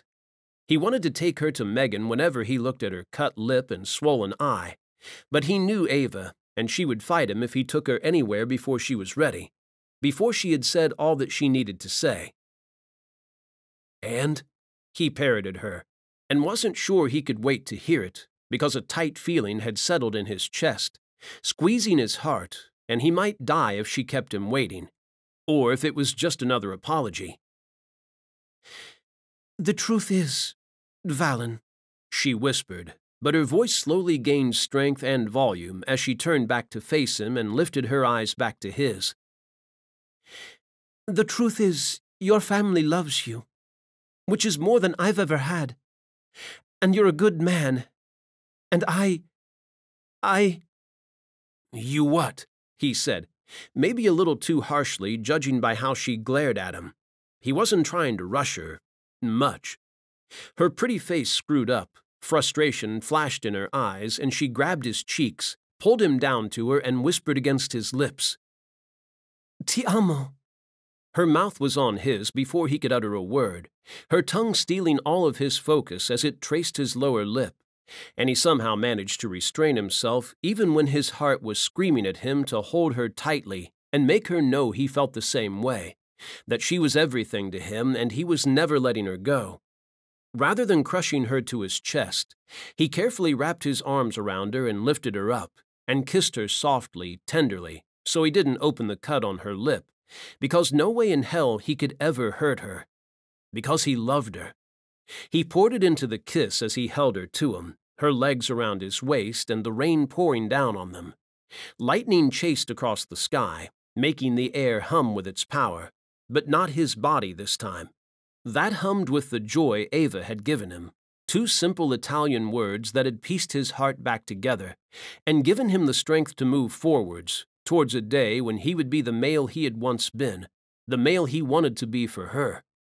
And on that day, when he was good enough for her, when he was the male that she deserved, he would tell her, in a language she understood. He was going to have to pay penitence for this, but fucking hell, it would be worth it. He smiled against her lips, carefully covered her ears to protect them, and whispered in the tongue of the underworld. I love you too. The end. This has been Valen, Guardians of Hades romance series, written by Felicity Heaton, narrated by Eric G. Dove. Copyright 2017-2018 by Felicity Heaton. Production copyright 2018 by Felicity Heaton.